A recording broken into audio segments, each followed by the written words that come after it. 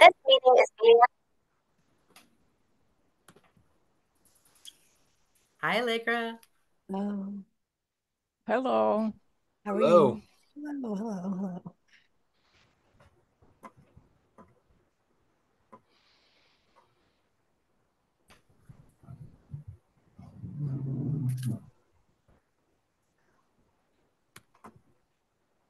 So we have two people that we know aren't coming, so hopefully everyone else will show up.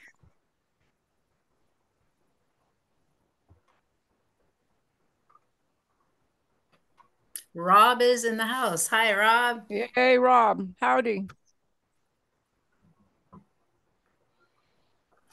Hey, Rob. Well,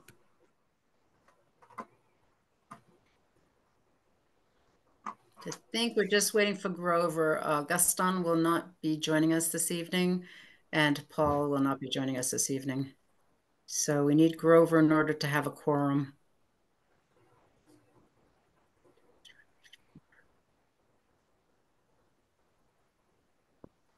Oh, and here's Grover. And there's Grover. Hi, Grover. Oops. Hello. Hi, Grover. So we are going to go ahead and open the meeting. I just want to inform you that Paul will not be able to be joining us this evening, nor Gaston, but we do have a quorum. So we will go ahead. It is 7:02, and we will go ahead and start the meeting. So welcome, everyone, to the Amherst Municipal Affordable Housing Trust meeting of May 9th, 2024. We're going to approve the April 11th, 2024 minutes. So I'm going to go ahead and open it up for any additions, corrections, omissions. And you have a beautiful cat, Grover. All right, so it sounds as if we can go ahead and accept the minutes of April 11, 2024. Just to note that Greg did revise the minutes of March 14th per the conversation we had last time, and he made the edits and sent them out to everyone. We had already voted on them with the edits, so we don't need to vote on them. All right, so let me see if Michelle Miller is with us. She is. Greg, can you bring her in or her voice in?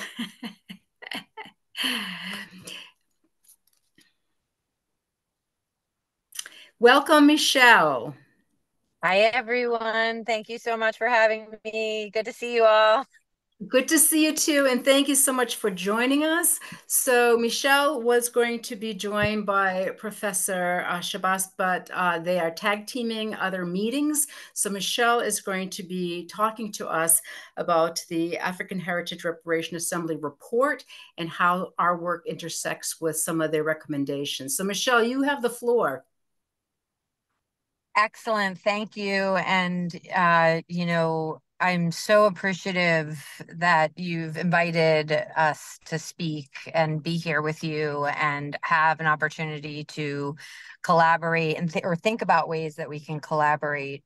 And Dr. Shabazz does send his regrets that he couldn't be here. So I wanted to make sure I said that. So the report, I'm not sure if folks had a chance to take a look at AHRA's final report. If you have, then you saw that one of our three funding priorities is affordable housing, and that came out of a pretty deep consultative process that we went through with the community. So we had a survey that over 500 folks responded to. We did large and small listening sessions, and affordable housing was really something that came up again and again. And I think we heard a lot while we were talking to folks that, the work that you're all doing is just phenomenal. And I had a chance to look a little bit more closely at what your initiatives are. And there's also, just like with any of these municipal efforts, a sort of a lack of funding, or not, and there's never enough funding.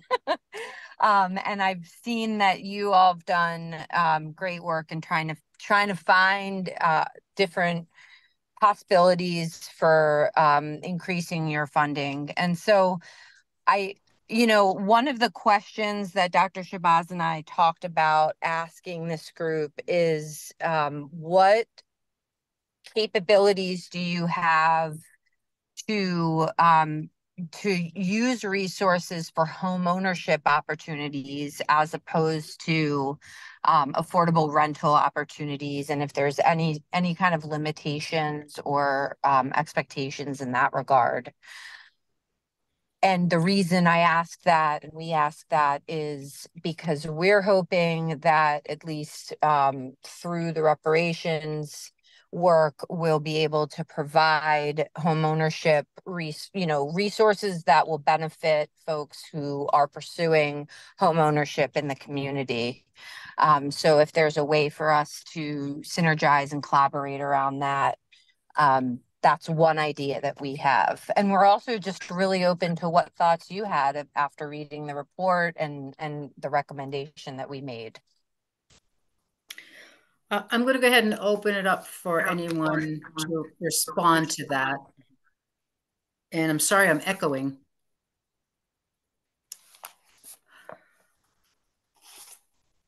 Okay, so I don't see anyone responding, so I'll go ahead and start. As part of our charge, home ownership is part of our charge. Affordable housing can be, providing rental subsidies. It can be development of, apartments. It can be the development of affordable home ownership. God bless you, Allegra. And it could be, paying down costs of mortgages. It can be, working with the Amherst Community Land Trust. So it really depends on the funds also in terms of CPA around limitations. CPA, we have CPA funds, which is the majority of our funds right at this point in time. And so we can only use our CPA funding within the limitations of, the CPA regulations. We are in the process right now of doing a strategic plan or creating priorities in terms, and this is why we thought it was really important to have this conversation with you, is that, wanting to hear, I've read the report, others have, read the report or have had links to the report a while back. And I also was able to see the presentation to town council. And so I think, for us, it was really very important to think about, what is it that, the report recommended.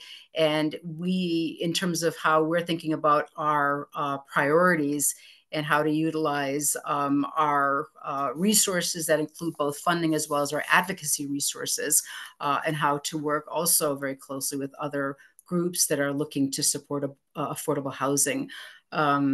I'm going to stop there right now. There was something else I'm going to say, but I'm going to just leave it right now and see if anybody else has anything to add. Carol? I just would say that, I mean, everything Erica said, ditto, sort of, but also there's certainly nothing in what we are asked to do and what our mission is that means that we can't support home ownership. We totally would like to support home ownership and do when we can find ways to do that. Clearly also supporting affordable rentals is important, but yeah, we look for ways to try to support affordable home ownership and have recently helped one person get into a house through the Community Land Trust and have been one of the funders, maybe to be yet more of a funder of the home ownership duplex project over on Ball Lane. Yes, Carol. We are very interested in also supporting that project. So I already see a possibility where we could collaborate on that. That's a great idea. Yeah. Greg, you wanted to? Yeah, I was just going to follow up on the Ball Lane as well and kind of present an informal opportunity for collaboration, which is in marketing and outreach and communication around those homes. There will be an extensive, what we call an affirmative marketing plan, to seek, applicants for a lottery to occupy those homes. What's different about it is because it's home ownership, there's mortgage qualification steps and so forth. So the community outreach and engagement before occupancy is quite extensive. To the degree that there's sort of informal networks or communication channels tied to the work you've been doing, Michelle, with the reparations group, sort of when those communications from that developer come out, it can be really valuable, I think, and support what you're doing to retweet, send to any list you have, etc. Those invitations to apply, because I think the program that those homes are getting built with is expressly aimed at sort of rebalancing the home ownership equation to accommodate communities that have been marginalized in the past. So that's right up the alley, but it's on all of us to make sure we spread the word widely, and make sure those who can most benefit hear about it and are able to throw their hats in the ring. What Absolutely, Greg. Yes. one other thing that pops into my head is that especially with home ownership, it's start now. Don't wait until it's time to apply, because there are programs in place to help people do the things they need to do to get their finances in order for a while before the application process, in order to be ready to be able to qualify for the mortgage. I think there's some of those programs that may be just starting now. I know that Valley is planning to announce those things like a year or something before application. So it's not too soon to work Right. on finding people to get involved in those programs. Yeah, we actually had Jessica Allen, I think, at our last meeting, and they have an outreach coordinator who's already starting to do the work. And there were a couple of groups we had mentioned, and they really, really want to have contacts. So what Carol and Greg is saying is really very important, is that we know that that it takes time to get your finances in order, your papers in order. And so they want to start preparing right now. They want to start getting information out there, seeing if they can get people into these types of, sessions that can help them prepare. 2028 seems like it's, far away. It's around the corner when it comes to finances. And if For you don't sure. have closing, yes, and if you don't have, the ability to do closing costs, or, even the time or the paperwork, et cetera. So they're gearing up right now. So I don't know if you have connection to Jessica Allen, but if not, I can, connect you to, because she was asking for organizations that she can contact in terms of the BIPOC community. And so they really, really want to start the work now. Yeah, I had a chance to talk to her a couple times about that. Good. The last time I spoke with her, though, was on site over there, probably close to a year ago. So I will absolutely reach out to her. I think that Good that's idea. an excellent strategy for us, the AHRA and the affordable housing, to come together and provide any kind of opportunities that, like, I can imagine us, hosting, an informational session, sponsored sort of by both of our groups. But I will definitely speak with them and see where they're at with all of that. And if you, Erica, if you want to start an email that we could kind of both be on the same thread, or I'd also be happy to do that if it's easier for you. I can do And it. we can, okay, that would be amazing. And then we can get that conversation going, because I think Carol's absolutely right that it's going, it was clear from Jessica that it was going to take time for folks to do the necessary requirements to be approved for this opportunity. Absolutely. I after her last presentation, I sent her some context that I had in terms of the Native American community here in Western Mass. So I will definitely do an email this evening after our meeting. Um, and Allegra wants to jump in. I was just thinking, and I can't find her email right now, but I was thinking it might be helpful to just have the possibility for community outreach at community-based events. Like, for example, there's the Old versus Young basketball tournament coming up, and that's at Mill River, which is also in the neighborhood of where the development will be. Brilliant. I think Yep. there's also the powwow is coming up at the high school. So those could be like natural places where the community gathers, that it might be helpful to have a table, as well as I think the town is having the AAPI Heritage Month celebration, and there's going to be an event around Juneteenth. I'm not sure if it will actually be on Juneteenth, but then the Black Business Association of Amherst is also holding a cookout at Mill River on the 19th of June from like 2 to Awesome. 6. So those are all good places to plug in. And I was also just thinking, perhaps if the timing so aligns and the new Barry Roberts building is built by the time the Valley homes can be built and some of that money is available, perhaps we could earmark some of that as down payment assistance, since it looks like ARPA might be not on the table at that point. So that could be a concrete way where we could provide some funding for the families to get into the units. I think those are all excellent ideas, and probably Jessica is not aware of all of those upcoming events where we could really have a campaign. I mean, when you just named them all, I'm thinking that's a whole campaign right there. So I would be happy to support that in any way. And just sort of, Allegra, along the lines of what you said about down payment assistance. One of the kind of priorities, I think, from our perspective as a committee is, so just so you know where things stand, we've been waiting for a legal opinion to come back from the town's attorney for many months.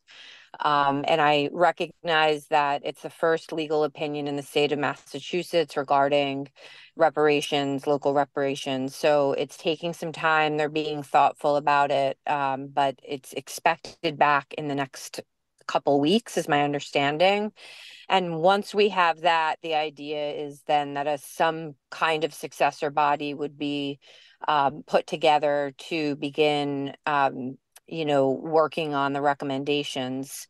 But just in kind of being out there and seeing what Evanston and their process and their journey, it's so important for us to get that first benefit out, so that the community can have faith that this is not just another, a symbolic gesture, and that there is money that is available for benefits to be made. So I can't think of a better project, really, within the context of what we got from our consultative process that's upcoming than this ball lane.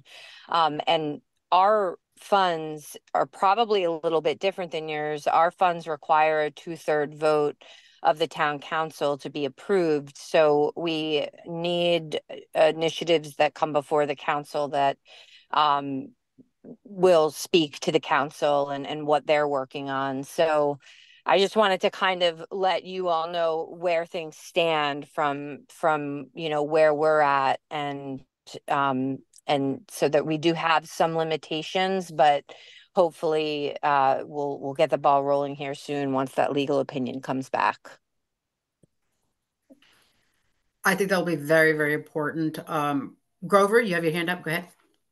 Yeah, Michelle, can you clarify quickly what the legal opinion is waiting for? Is it about the formation of an ongoing body, or is it about recipients of reparations who they can be in those kinds of terms? That's a great question. I think it's going to respond to the report, in all of the aspects of the report.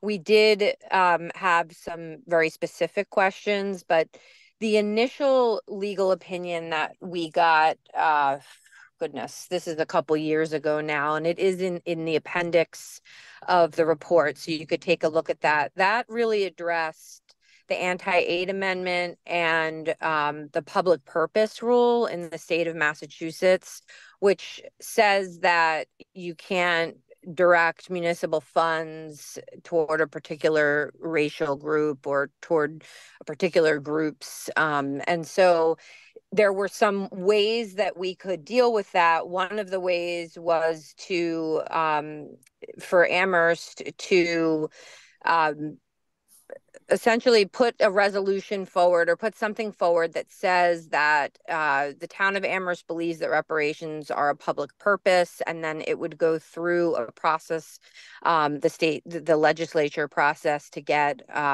like a special oh my goodness, the name is like it's out of my head for this moment, but basically we get like a home rule that would say that in Amherst, we say that reparations is a public purpose and therefore municipal funds can be used toward, um, you know, toward these initiatives.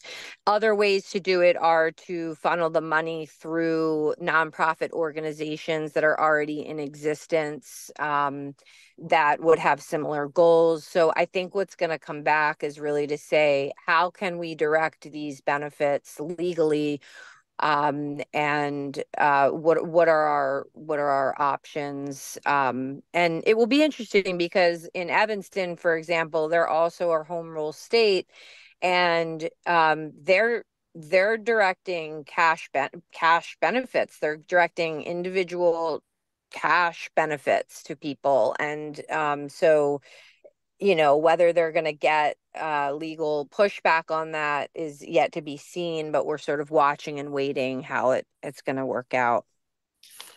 Great, thank you. Yeah, that was actually was sort of my incoherent comment that I was going to make that I sort of decided not to, because I know we've raised this here as part of a trust conversation too, in terms of priority populations and how we can direct our funds to priority populations. We're told because of the Fair Housing Act, that there might be challenges to that. So I think this would be very helpful to have a legal ruling to see how this plays out.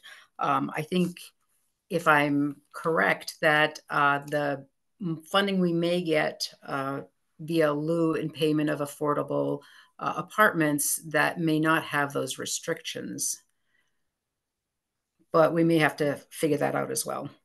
I mean, Yeah. I think all housing has race blind restrictions, right? So then it's the complicated formula like Valley is doing to determine.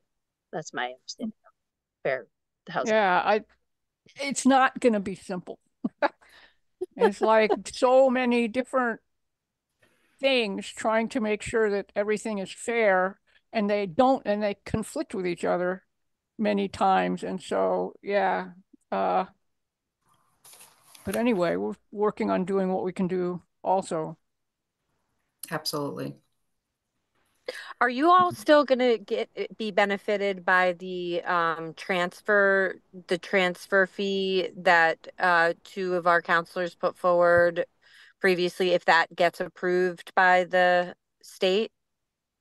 We will, yeah, we will be. There's one that is a generic one that people in the state, low-income housing people, and a whole coalition of people are trying to put through. If that one passes, then we would be able to do a transfer fee that would just go to us. That's the way the state one goes. The difficulty with it is that the threshold for the transfer fee is such a high, right now, it requires houses to be sold for so much money that there aren't hardly any like that here, because it was made up in Eastern Mass. But they're trying to get that amended. And so if that gets amended and goes through, which we hope, then we would get all of the transfer fees. The one that our two council people put forward shares that money between the town's something or other fund and the council, and I mean, and the trust. That's right. That's right. The Capital Improvement Fund. Yeah. That's, That's, yes, you're yes. right. Right. And so either of them will give us something. Either of them would be a great boon to the trust and to the town. Absolutely. Absolutely. Yeah. Absolutely. And I know that Dr. Shabazz would like to be in conversation with this group, especially once the successor body is put together, and even before then. But I think this is going to be an ongoing conversation. I think a first step right now, though, connecting with Jessica for the ball lane and the informal promotional collaboration is just a wonderful way to start. And I would really love to work with you all on that. For That sure. would be And I great. know she'd love Go ahead, Greg. assistance. Yeah. Oh, sorry to interrupt. Yeah, I was just going to affirm and just say that, Erica, if you want to CC me on that, I can help move that Yep. along. And Absolutely. Both you and Carol LCC. Yeah, because I know that was raised in terms of all those different events. Allegra, you had raised that while Jessica was here. And I think Greg, you had, or Nate had mentioned about the calendar on the website. But I think the more we can get directly to her, I actually sent her a link to the powwow in May. At the end of May. It's at the end of May. So the more we can get direct links, the better. Yep. Some All And right. we have a mailing list of over 500 residents in Amherst that we will use, as we can to get the word out. So, thank you for suggesting that as well, Greg. Perfect. I think that's great. And maybe, as Carol said, Valley CDC actually has amazing workshops, even post buying a home, what you should consider, which I actually took their pre-buying a home workshop, which, for a first-time homeowner was just absolutely, just informative. But they have so many different ones. I can send them to you as well, or if you want, Carol keeps lists of all of the people who are interested in terms of our meetings. And then we also share a lot of those types of workshops that come across, our emails. So if you want to be put on that mailing list, we can do that. I would love that. That would be great. Yes, please. If you have my email, Michelle, somewhere, I or do, of course. email me whatever email you would like to have on that list, and I'll make sure they get there. That's great. I will definitely do that. Thank you, Carol. Sure, thank you. All right, so action is I'm going to do an email after we meet this evening. That's going to include you, Michelle, and to Jessica Allen, getting us all on the same page. I will copy you, Greg and Carol, and we will try to get as many contacts for them for their outreach staff. She was pretty excited. She talked a little bit about the background of the outreach staff and some of the work that they're starting to get going. So we'll start with that, and then we can have a further conversation about doing collaborative information sessions with Jessica and Valley CDC as well. And then you'll get in touch with us about an update on the legal ruling, as well as possibly maybe another conversation with you and Dr. Shabazz. Absolutely. As soon as we have that, as soon as I have that, I will send it all to you. And yeah, I think that would be a great time for us to get back together and have a conversation about it. Excellent. Well, thank you so much. And I'm sorry it took this long for us to get together, but really appreciate all the work you're doing and looking forward to working together. We are so much looking forward to working as well with you and with the whatever group comes out of the next rendition of a wonderful assembly that put together a really comprehensive and very in-depth report that gave a lot of history that for any of us who are new to Amherst, which I'm not, but it was just really amazing. I actually shared it with colleagues and friends, especially people at UMass, who need to also have this history. So thank you so very much for all the Thank you, work Erica. you've done and you're Oh, doing. oh, well, thank you and have a great rest of the evening and meeting, and we'll talk to you soon. All right. Thank you. Have a Thank nice All you. right. evening. Good, Bye-bye. good Bye. night. Good night. Okay, so we are now going to, well, let me just say, are there any comments or any follow-up? Just want to give a few minutes if there's anything else that we should note. Okay, all right, so we're going to move. Sorry for the change in the agenda, but Michelle had contacted us and wanted to have informed us that Dr. Shabazz couldn't make it because they're both going to coordinated meetings, and so they're tag teaming who's going where, and so she wanted to be on ASAP. So again, if you haven't read the report, it's the link is on the Amherst website, and they also have a presentation that they did to the town council. I believe the presentation is also on the website. So I would really take a look at that because it is very, very informative about the history, past and present, of Amherst and equity, especially in terms of racial equity. Okay, so we're now going to move to the VFW project. We're going to start first with Father Bill's in Mainspring site visit. That was very exciting. I'm going to ask Greg to go ahead and start. Maybe we can talk about who went, and Greg actually put together a really informative document afterwards, just a summary. So that's why I want him to go first, because he probably has most of the insight, and then I'll just follow with some of the things that I really thought was poignant that links to the VFW project. So go ahead, Greg. Sure. So I guess this was 2 weeks ago now, I think. A delegation of folks from Amherst, organized by Dave Zomack, including myself and Erica and Nate, who's joined us as well tonight. And then some other staff members, Building Commissioner Rob Mora, Dave, and I'm probably forgetting one person on the staff side. And then also some team members from Craig's Doors, which is, as most of you know, our local shelter provider in Amherst. And then a UMass architecture student, actually, who's been doing some cool work. Some of her work is in your packet, actually. So we all went out and got more of a walk around and information session than we really expected. But we went to go visit Father Bill's and Mainspring, their housing resource center, which is a new model that they're rolling out and is now being replicated around the state.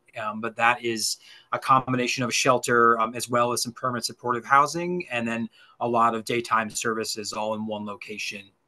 And that's brand new. They opened in the fall.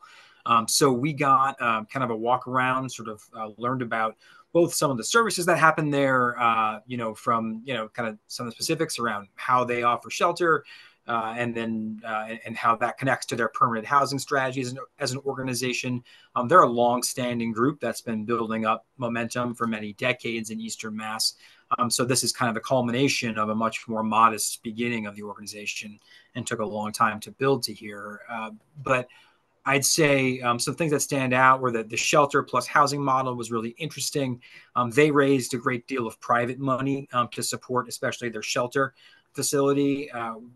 That will look a little bit different here, when we try and pull something off. But maybe some nuggets of wisdom in there for us. And then also just, a really amazing space, I thought, both, functional and client-centered, and a really sort of inspiring jumping off place for, what we're going to try and pull off, a local version of.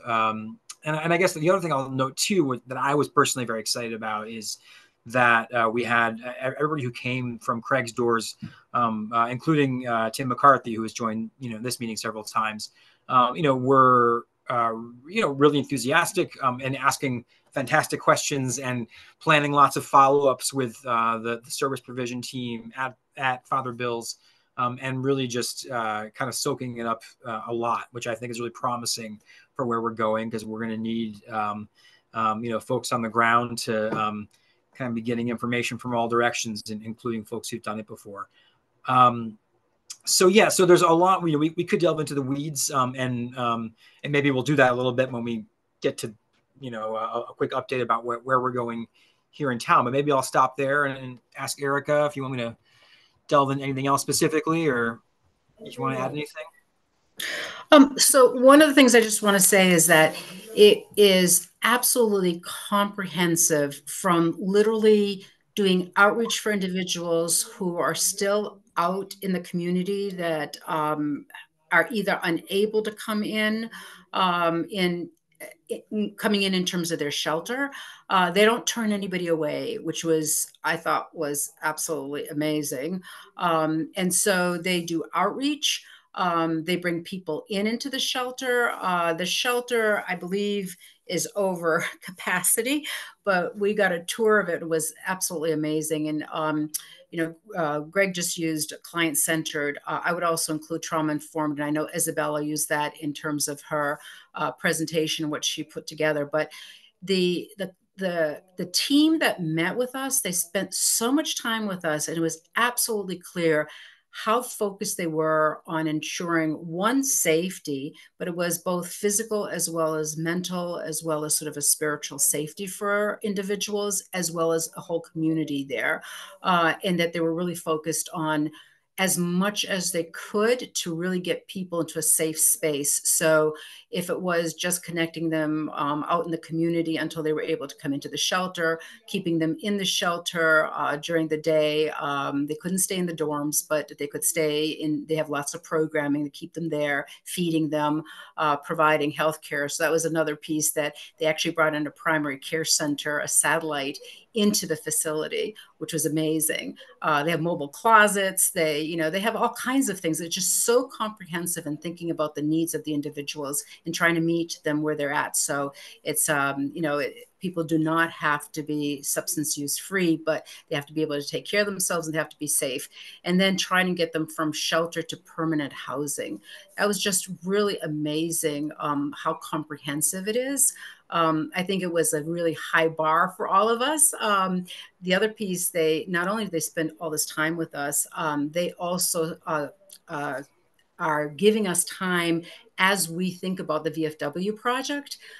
They are absolutely available to us in Craig's Door. Craig's Door, of course, immediately got everybody's, information because they want to continue that relationship and conversation.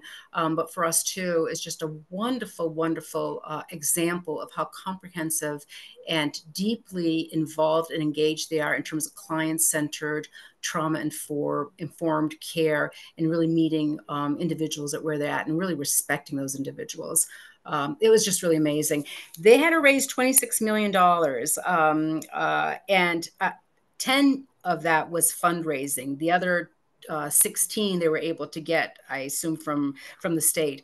But it's a really high bar, and my feeling is that that's just the beginning, because creating the physical facility is just the beginning.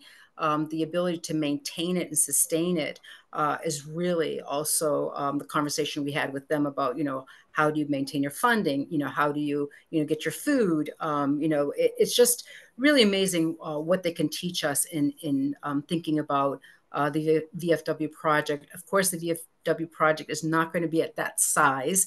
The land is not even that available. And so some of the conversations we already had along the way was, how do we maybe work with other organizations to provide services, not necessarily at the site, but maybe at the community health center or in other sites, but to be able to also have such comprehensive services, and thinking about, how do we do that at this particular site that may not have as much space available to it. So I think, Nate, you might want to jump in too, just in terms of your experience. So I was able to drive in the car with Nate, which was really wonderful. And Greg was not kind enough to pick me up from my house. So I got to spend a little time with both of them, which was really wonderful. Yeah. Hi, everyone. I think, what's been covered, Father Bill's is their organizational chart, is like 50 people deep. They had been around for a long time. I think that for Amherst, I think the important thing is, what will work in our site. So we have someone that is working with us to get ideas. Greg sent stuff through in the packet And I think, what they found was that their administrative space was already too small when they started in terms of providing services. And so the site in Amherst, isn't, it's big, but not that big. And so I think what's important is, what's the right size for beds, for shelter, for what kind of housing do we want, what kind of day services? Do we have a space, as Greg mentioned at one meeting, that could be shared space there for different providers to come to the site? Do we make use of the Bang Center? I think there's a lot to consider. I think operations is really important, as Erica mentioned. Um, you know, I yeah, they were doing a great job, and it's amazing to see what they have. But when you hear about how much work it took, and how much planning went in on fundraising and then operations, what they do for services, it's really comprehensive. I think it's a really great thing for us to strive for. Um, but I think I'm not sure what we have in terms of what the town what the steps now for the town is. Okay, we'll come up with a concept idea for the site, programming ideas, and then at some point the town and the trust and others will really develop a request for proposal to seek. It could be a developer, it could be someone to then take over this project. And so currently we're in the phase of, well, what's the right size, what are the services, and then we kind of have to consider how involved is the town, or what kind of parameters do we have in this request for proposal. And so I think our eyes are open now, and there's other models and things to consider. But funding's big. There's not a ton of funding for shelter construction, so some of it is, what can we do there for housing? What does the housing look like? Like I said, is it, if it's not that many units, is it eligible for tax credits? And how do we fund something like that? And so there's all these pieces, and so we're hoping that we can work through some of this in the next few months, and then get some ideas and just keep it moving.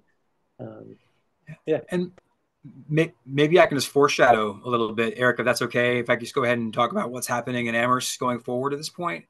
So I think we announced, I can't remember if we named them or not at our last meeting, but we are now contracted with Narrowgate, which is the architecture firm that designs a lot of affordable housing and community serving development. They also were the architect that designed the Father Bill's location that we visited.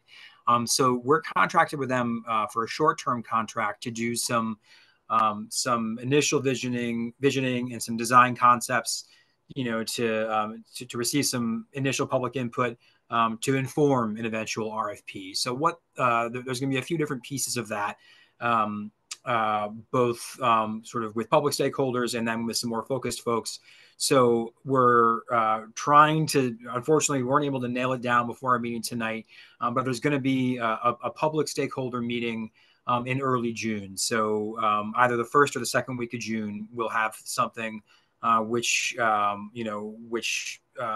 will welcome lots of different input, lots of different voices to offer input into this. We're going to frame that, and this is important, and we hope we can get support from all of you in this. That will be framed not as, not should, but how, really, right? We've, as a town, decided that we should do this. And so this conversation is about how is the best way to do this. So that's what that input juncture will be.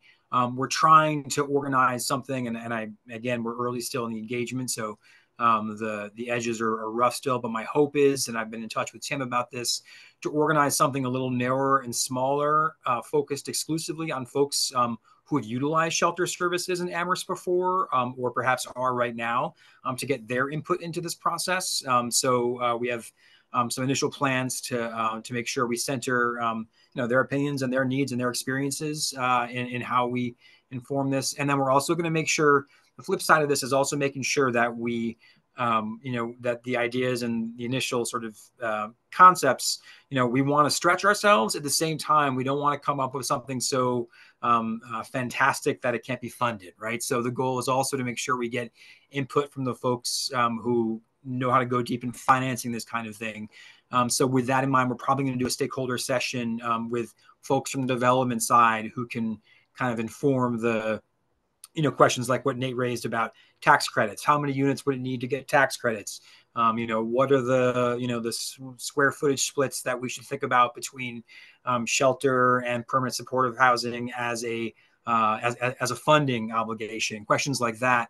Our partners in the development community are going to be able to offer some input into that. So that's going to be a really vital feedback that we need to gather up front. So an eventual RFP is not such a threaded needle that it's impossible for anybody to respond to. And I think one of the things that we hope are the product we get from Narrowgate will be questions that probably remain unanswered that the town will have to address, priorities that we'll have to decide on as a town. What's more important, this or that? Is it vital to have services? Okay, is it vital enough that we should subtract 4 units? Perhaps the floor space might demand that. So I think hopefully they're going to set us up with some of those questions rather than just offer some floor plans, or some visualizations. So the public side of that, look out for information about an early June public engagement effort, and my hope is to get lots of different voices, but enthusiastic, supportive voices. And I would hope that we can count all of you in that regard. So look out for a date, hopefully by the end of tomorrow, but if not, probably Monday, we'll have a date on when that's going to happen.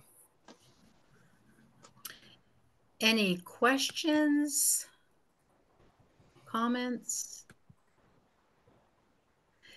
The only other thing that I want to say is, which I think we all will advocate for, one of the things that I heard from the staff over and over again was make sure when things start getting designed that you have people who use the space looking at how the spaces are formed, both the clients who are going to be in there, client advocates, as well as those who are actually maybe staff there, because as Greg mentioned, the administrative area got very small very quickly. They had other areas where it was so tight, and they just sort of grew right out of, or it just didn't work, or it actually wasn't safe. So they really learned from that, and they're doing a Brockton site, and they are literally having kitchen staff look at the kitchen, administrative staff look at administrative space, etc. So that is something that we have to keep on advocating for to make sure that happens. So we actually have a workable space for those who are going to be using that space.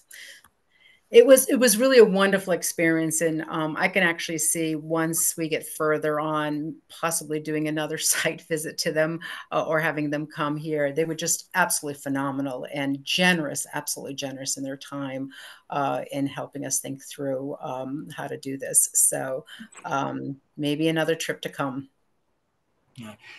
And might be helpful just to end with noting too that there's also, I don't know if they're the very first to do this. Perhaps they are in mass, but they're certainly not the last. There's other smaller communities that are also pursuing and further along in building similar, more modest size facilities. I think I'm aware of one that I think is about to kick off construction in Springfield. There's another one in Greenfield, one in Attleboro, and I'm sure a few more as well. So possible we take a visit to one of those as well, as things progress.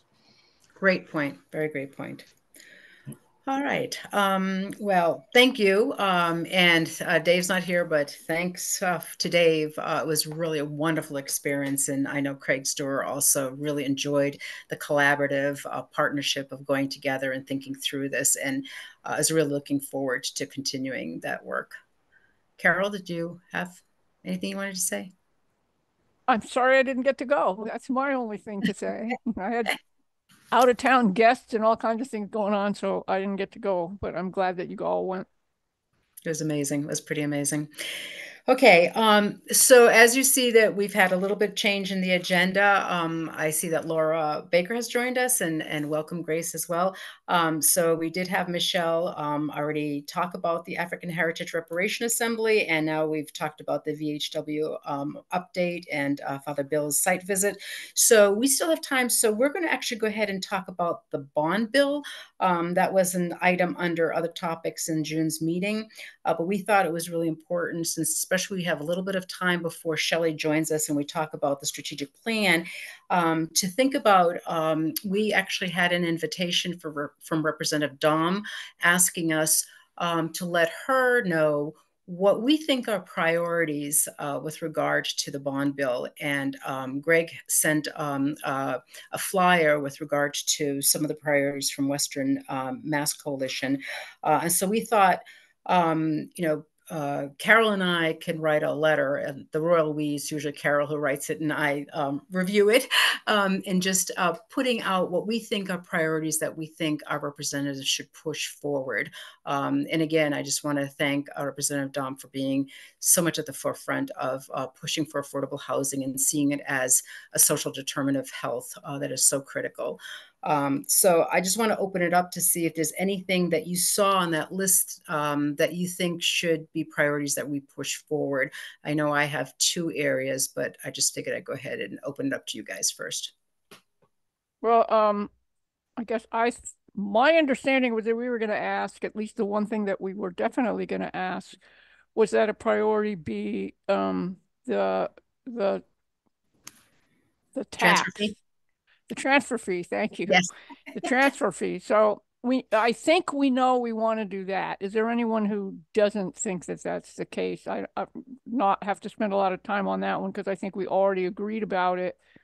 So unless I hear something that says that's a bad idea suddenly, that's definitely that will definitely be in the letter. And if we can come to agreement and without taking too much time about it, about something else that is in that list, then we could do that. So can I just ask a clarifying question about the tax, or just if there is any information on what that might look like, if it's not the million, whatever is listed as. What the lower amount is? Yes, thank you. That is. Oh, I saw it. I think it's formulated in some way that it's like changes with the town. So it's something like the top X percent of, I can't remember exactly, but I think it was something that let it float. Yeah. So that in a town that had really a lot of high things, it would be higher than in a town that didn't. But I can't remember the language, Allegra. I'll see if I can find it somewhere. I mean, I would definitely agree to language more like that than to a set amount that doesn't necessarily reflect what our real estate market looks like. Yeah, I'm pretty sure that it was some way that had it to be able to float, but I can't remember it. Thank you for try to find it again.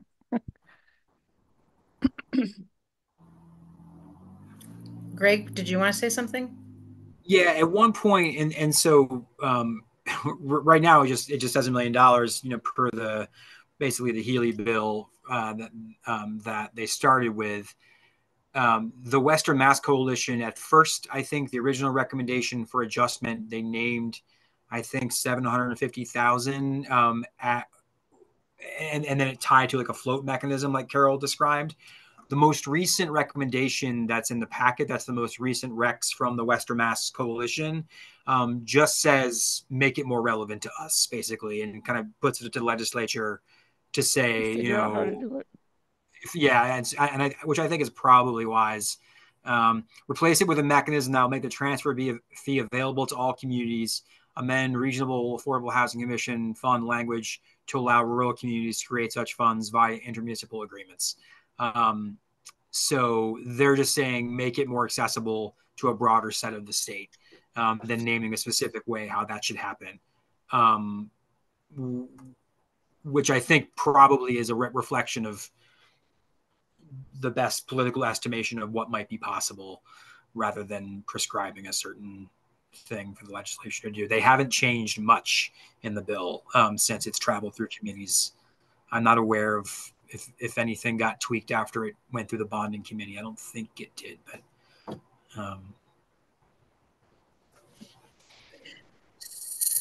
I'm looking, I don't see anybody else. So the other one that I thought, again, we don't have to spend a lot of time, but I do think it's important to support the language around public housing. It would seem to me that we have public housing across the state that is empty that needs to be filled, and anything we can get to get the public housing renovated and done.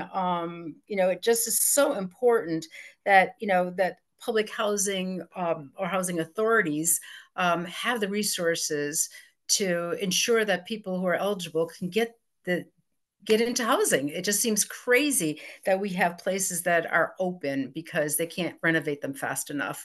And so that was just my thought, was to possibly support that as well. I'd support that.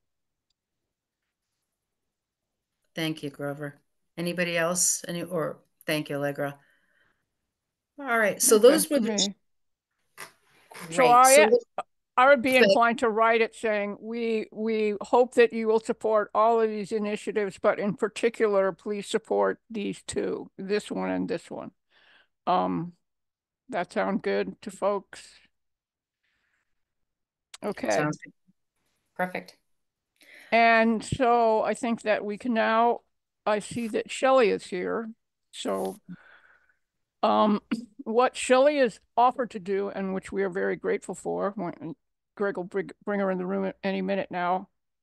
You've seen the draft of the goals that the small group consisting of, from us, of Erica and Rob and I, and Shelley and Nate and Greg have been there. So we have some draft goals, and I believe our hope for tonight is that we can agree on what those goals are, and then we will continue to work on what the strategies beneath the goals will be. But Shelley is going to facilitate this part for us. We have until maybe, I don't know, till 10 or till quarter of, what time is it? It's just 8. So till a little after 8:45, because we've got a couple other things to do. Shelley's going to facilitate this so Erica and I can just be participants. So Shelley, welcome, and it's all yours. Hi, everyone. Nice to be here with you. So do folks have the goals in front of you from your packet? Yep, great. So these are 3 goals that the smaller subcommittee came up with, and it was taking into account the conversation that we had back in, I think it was February, and then some additional comments were submitted by Grover. And so it was thinking through the different conversations and then coming up with 3 goals at this point that we wanted to go through and get some feedback from you on. The possible strategies underneath them, we are not proposing those strategies tonight. That's not on the table. The only point of having those possible strategies is just to add some clarity to what the intent of the goal, and what kinds of things would fall under these 3 goals, to keep them separate, but we're not going to be discussing those strategies tonight. So it's just looking at the overall goals. So I'm just going to start with the first one and read it, and then ask for your feedback. And then if the others on the subcommittee want to talk about the numbers that we derived that we're presenting, then please chime in on that. I'll do a little bit of that, but you'll give better clarity. So the first is one focused on, I guess I could say that we've also chatted about a possible proposed niche for the trust to consider as you define your role in the community, is to possibly really looking at your role as increasing the supply of affordable housing in Amherst. So I'll just say that overall, and that's just proposed. That's not something that we're actually going to get into so much tonight, but just to put that on the table. So the first goal is a development goal.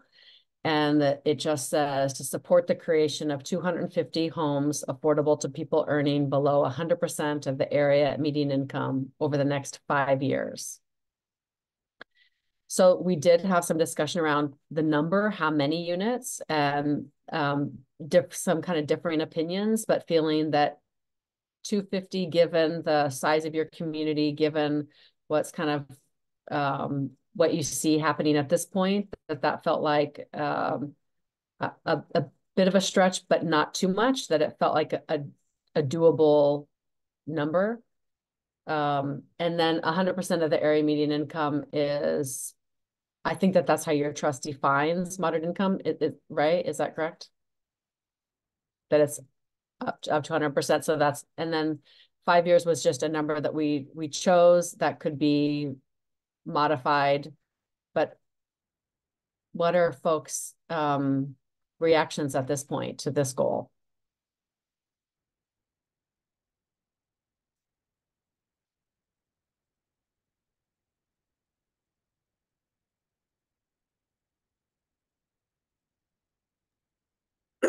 Well, I'll jump in and say that it could be something like 80 units in 2 years and have it be a little bit more immediate. The housing production plan, the town's comprehensive housing policy, all said like 250 over 5 years. And I feel like, I don't know, 5 years maybe seems like a long time for people, and then it doesn't, it just kind of sits there. And so I know 80 and 2 might be hard, but it's like maybe you get a little pressure there and keep things moving. At least get a project started. That could happen. I just think that the 5 year horizon is something that might seem a little distant. Do you think that strategies could get to that a little bit more, to put more specific, to be more specific, and to perhaps dig into a couple more immediate possibilities? Yeah, maybe that's the way to go about it. I guess my problem is with 250 is that it's been around in a number of reports, and I would rather just put a different number. Okay. 225, 280. I don't know, something. It seems like, oh, here's 250 again. It's like, well, why is it? It's a half of 1% of what, the housing, the state says in in the regulations, but let's come up with something that, might be either more feasible or something. So, Yep. Other thoughts on that number? Reactions? Yeah, that's an interesting perspective that I hadn't occurred to me, but I do appreciate that. Mm. I'm less comfortable with the 80 in 2 years, because I feel like that sets up for failure. Because if 12 months go by and you're at zero, then it's 80 in 1 year, and it just seems too big a hill to climb. Some larger number over a greater period of time seems like it's something to work towards, I think. Grover? Yeah, to Rob's point, it makes me curious about what our criteria is in terms of like 80 in the pipeline in 2 years, or 80 keys in hand are really different metrics. And I'm not saying they need to be defined in the goal, but that's the kind of when we're writing the actual plan, it might be helpful to just have many footnotes or something that's defining these terms, but that also would help clarify the setting of the goals, right? So because it even made me wonder, I think our last plan, we outgrew it by the years. Like I think the cutoff time was 2022 or 2023. So it's like, are the North Amherst homes we were just talking about, would that count within this plan, or is it outside of the plan, right? Those kinds of questions would shift my opinion, because that's, almost 30 units there, right? Like, so, and then also it makes me curious about, so this is new development, but for example, if the public, like if the public housing bill passes and then a bunch of unused units come online, would that count? I think would it count for the town if there was a rehab, right? Like, so just curious how we're counting.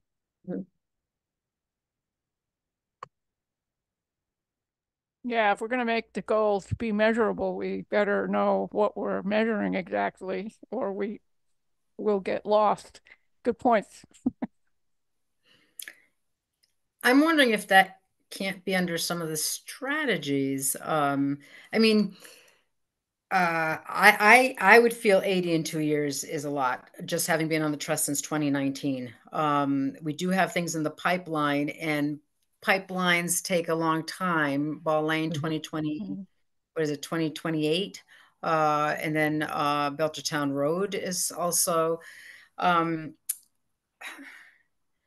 I mean, I think 5 years is a good number with what we have in the pipeline to actually open door and have people inside. I think if we make it too narrow, I think it's a little disheartening at times to look at our goals and say, oh, well, it's coming, but we're not there, and it's 2 years already up. I know Grover had presented 300, which we thought was a little high, but 5 years, and since we might be getting that $1 million, and if we do include advocacy and supporting public housing as well, why not?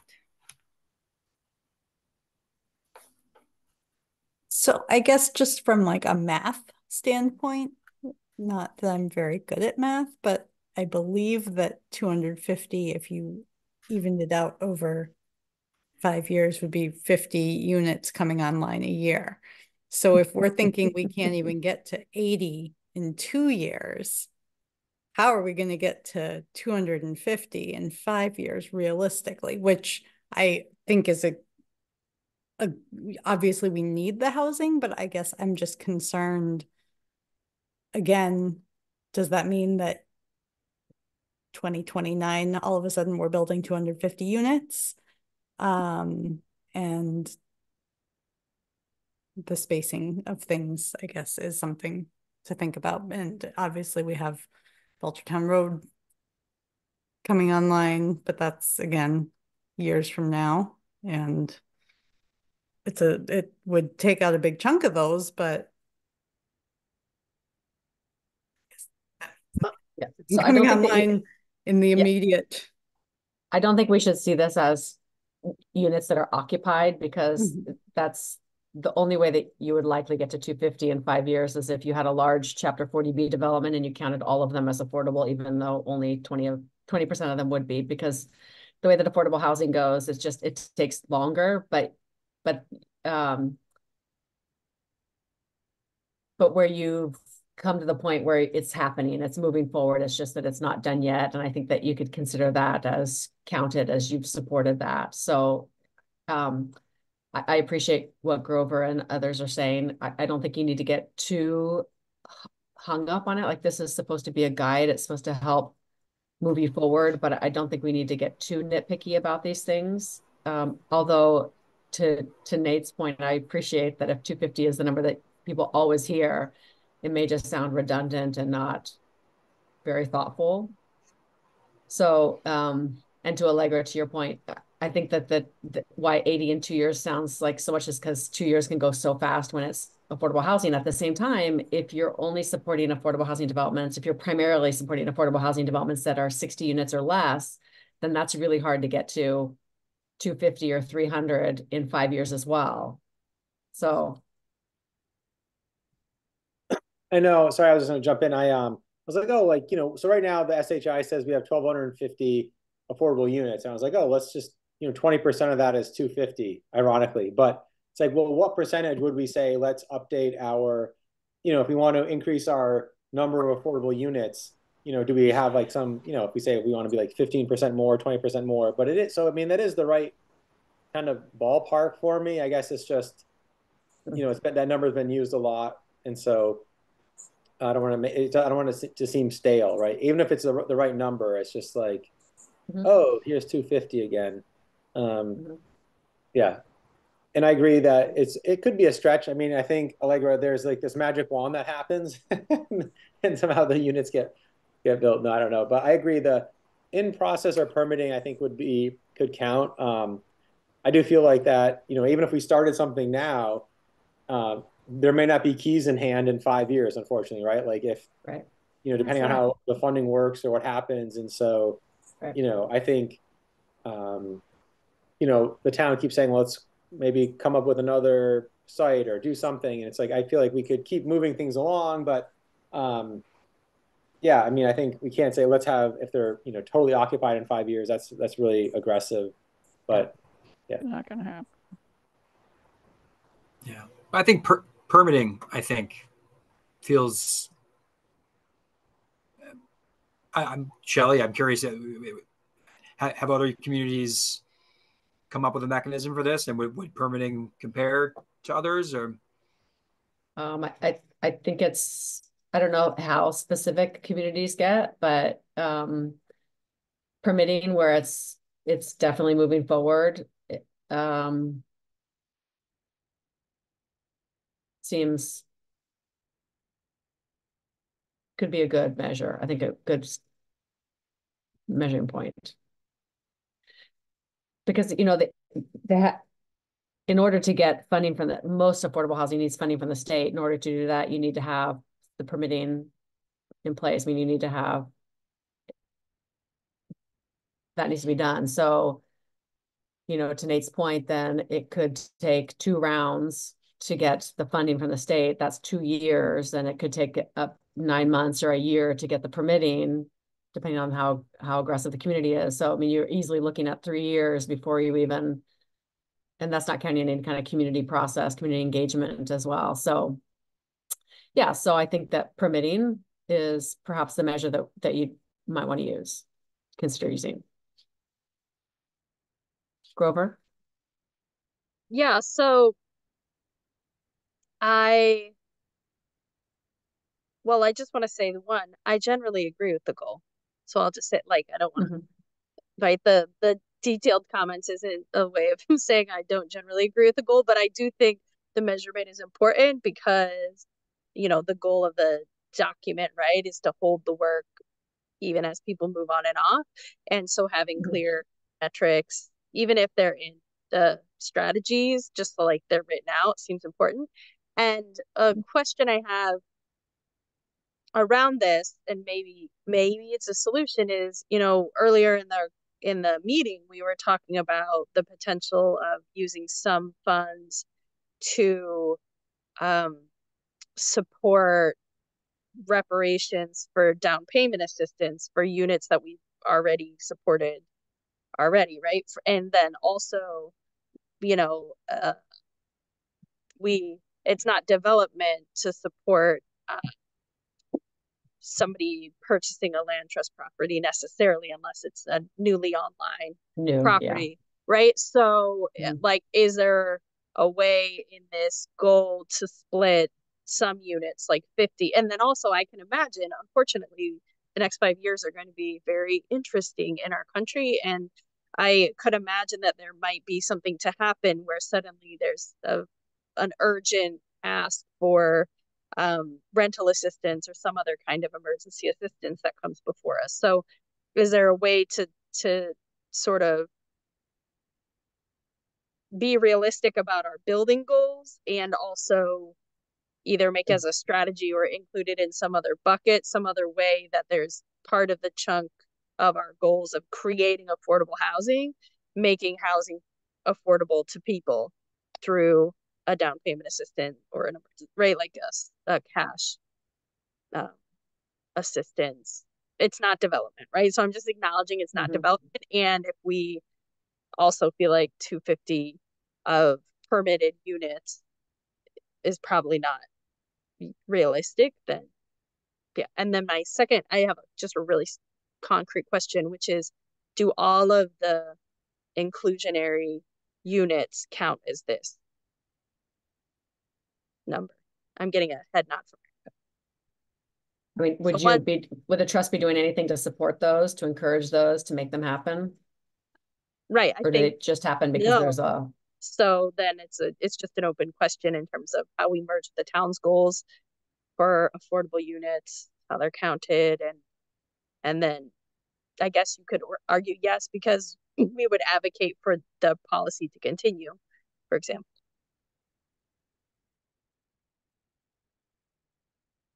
So,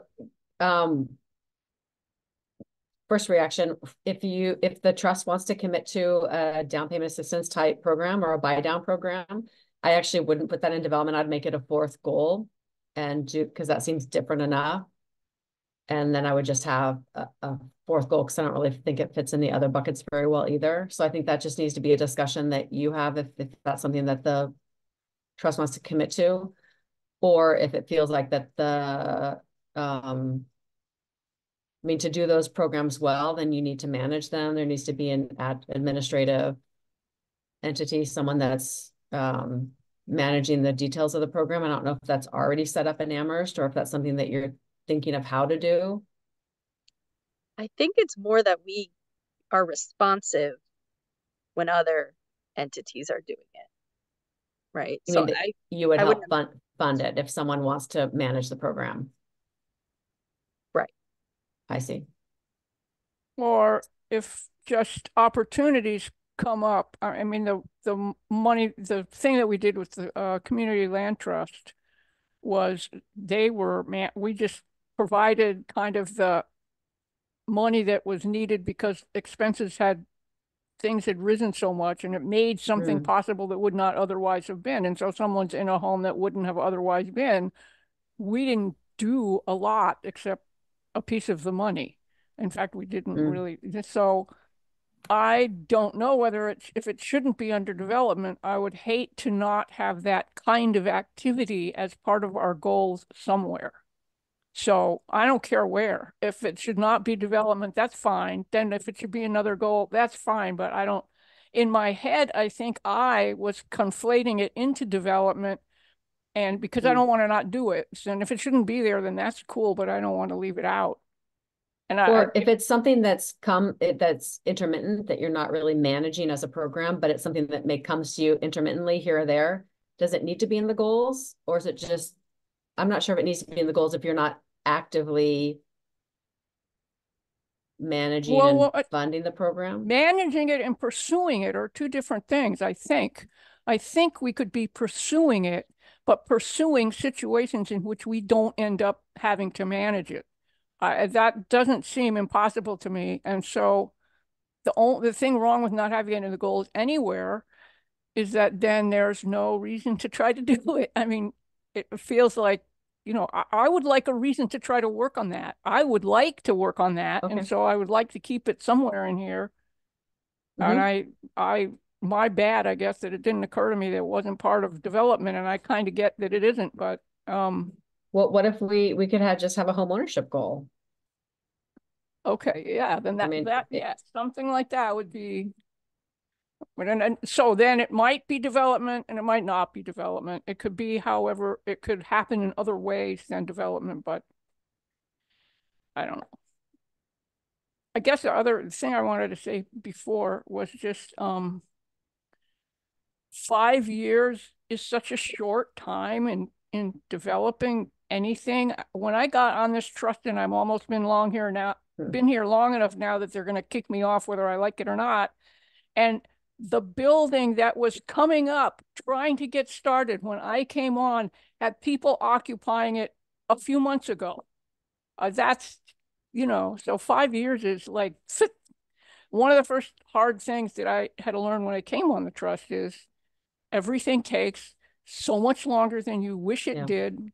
And the other thing about 5 years and however many, whatever the number is, the number, at least as it described to me, was we need more than that. So it's not really a description of what we need.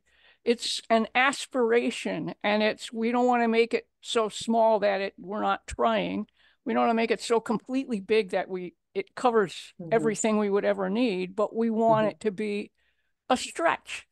And it seems like 5 years is right, because whatever you pick as the thing that you're going to measure, they're not going to happen very fast, and they're going to happen in lumps. There's no way it's going to be a nice thing like this. It's going to be like this, and it's going to be all over the place. So if you don't have 5 years, you don't even have 5 years seems with the smallest sample of doing things in this kind of realm that would make sense.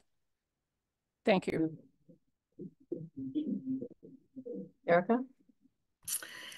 So I was sort of on the same line with Carol, which I didn't realize development was so narrow in terms of development. I actually saw it as including, any unit that we can create to make more affordable for somebody. I thought that would count.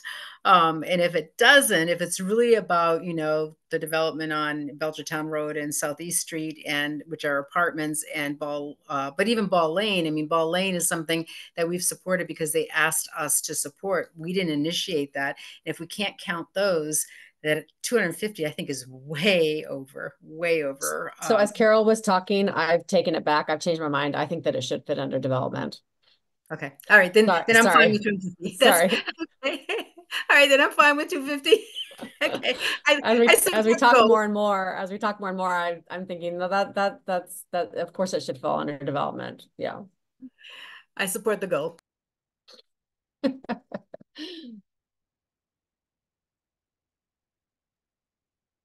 Okay, wait. So now so now if down payment assistance, emergency rental assistant, right? Like it feels slippery. Would that be included? And I only say this. I know it's important to have goals. I know it's important for us to focus. And I worry that if we create a document that says, here's our goals, and our primary goal is to ensure 250 units of affordable housing are created over the next 5 years or in the pipeline to be so, that then it's almost as if our strategic plan document theoretically should translate into a budget if we had one, like if I was thinking future, and then there would be no line item for this need came up in the community and we don't do that, right? Like this need came up, like down payment assistance, like so I would just not want it to be the biggest, but like a fund, a slush money, strategic pot for securing affordable housing, be that homeownership or rental. Um, So in is a, it in a decided? different way. Is it decided that the trust is going to be doing emergency rent assistance? I guess that's this exercise is trying to like narrow Yep. what your focus is. And if we're going to keep adding these other things, then I think we need to have a discussion about that. Well, we did that in the emergency of COVID. I mean, Right. then we decided that given the really dramatically unprecedented and unexpected situation that we were in, we could deal with this emergency by providing some rental assistance so people could stay where they were. And we found ways to not have to manage that either. I mean, we Right. have found somebody else to manage it, but we provided the funding. And so it's not like we're going to go try to compete with Raft or something or other, but it's like if an emergency comes up in our community again, and there's something that we can do about it, it would be hard not to. Sure. So I see that as a little bit different than our goal number one, because that is like, and I think I hear what you're saying, Carol, in terms of if it's not somewhere, can we do it or should we do it, et cetera. But I think we're looking at 3 areas of priorities. And for me, and I love, Grover, that you're pushing us to be clear, because I'm trying to be clear in my mind. I think if it's not long-term, like, for example, I think if we help like with the Amherst Community Land Trust, that stays affordable in perpetuity. And, the apartments that we have hopefully stays in perpetuity. And hopefully Ball Lane will stay, affordable. But I think, emergency rental assistance it was an emergency. And what we're doing is we're trying to prevent eviction and being unhoused versus creating that apartment as an affordable apartment in perpetuity. So I'm trying to, clarify that too, is that for me, the development is to ensure that whatever space that we're supporting stays affordable. It is actually a creation of an affordable space for a long period of time versus just an emergency to help somebody through bad times. And I think that you should see this as a living document, that it should be revisited every year or two. And if something comes up, it can be modified. But I'm not sure that you put something in that you're not specifically anticipating working on right now. Grover? Yeah, okay. Okay? Yeah, that standard setting is helpful. And also, I agree with you, Erica. And in part, I'm saying this because I want the document to do its purpose, right? Which is to get us on the same page and clear on what we're doing together. And I imagine that that's the kind of thing that may come up. So currently, no, not a priority, because we have this longer vision, which is there's enough affordable homes that people aren't going to be right, not able to secure one. And we can change it if there's an emergency, because I don't think COVID's the last emergency we're going to see. Right, unfortunately. So it seems like the 100% AMI is fine. People generally are, for the most part, 5 years is okay. I'm still not certain if the 250, if we're okay with the 250, if we want to modify that number. Grover? The 100% is okay for me as a goal, but I would like us to have some different strategies that clarify AMIs differently. Deeper affordability, yes, absolutely.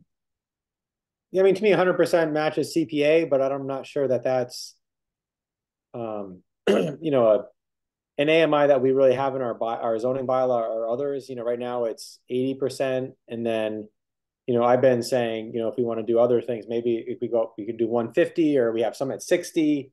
100 is just one of those things that it fits the funding, but is it really kind of an AMI target? And so, you know, I think it's fine. It's how we define it's in the bylaw a little bit. We referenced CPA statute. In the trust bylaw, you did. Well, we mentioned that, right? That the ability to use CPA funds. We don't actually say like anything else. We don't really say what AMI is, but we reference, you know, using CPA funds. So to me, that it can correspond with that. Yeah, you know, I think what I like about this is we had an action plan, and I think the trust will be getting more requests for funding. And so, not that we're going to say no, but I think it can help the trust be a little bit more judicious in its discussions. And, you know, like right now, for instance, if we weren't getting new CPA money or inclusionary money, the trust might only have a balance of like 100,000, right, or 130,000. You know, so you know, the what if is like, what if the CPA money doesn't come through or something, and the other doesn't? You know, we sit on it for the next year, we have 130,000. All right, what you know?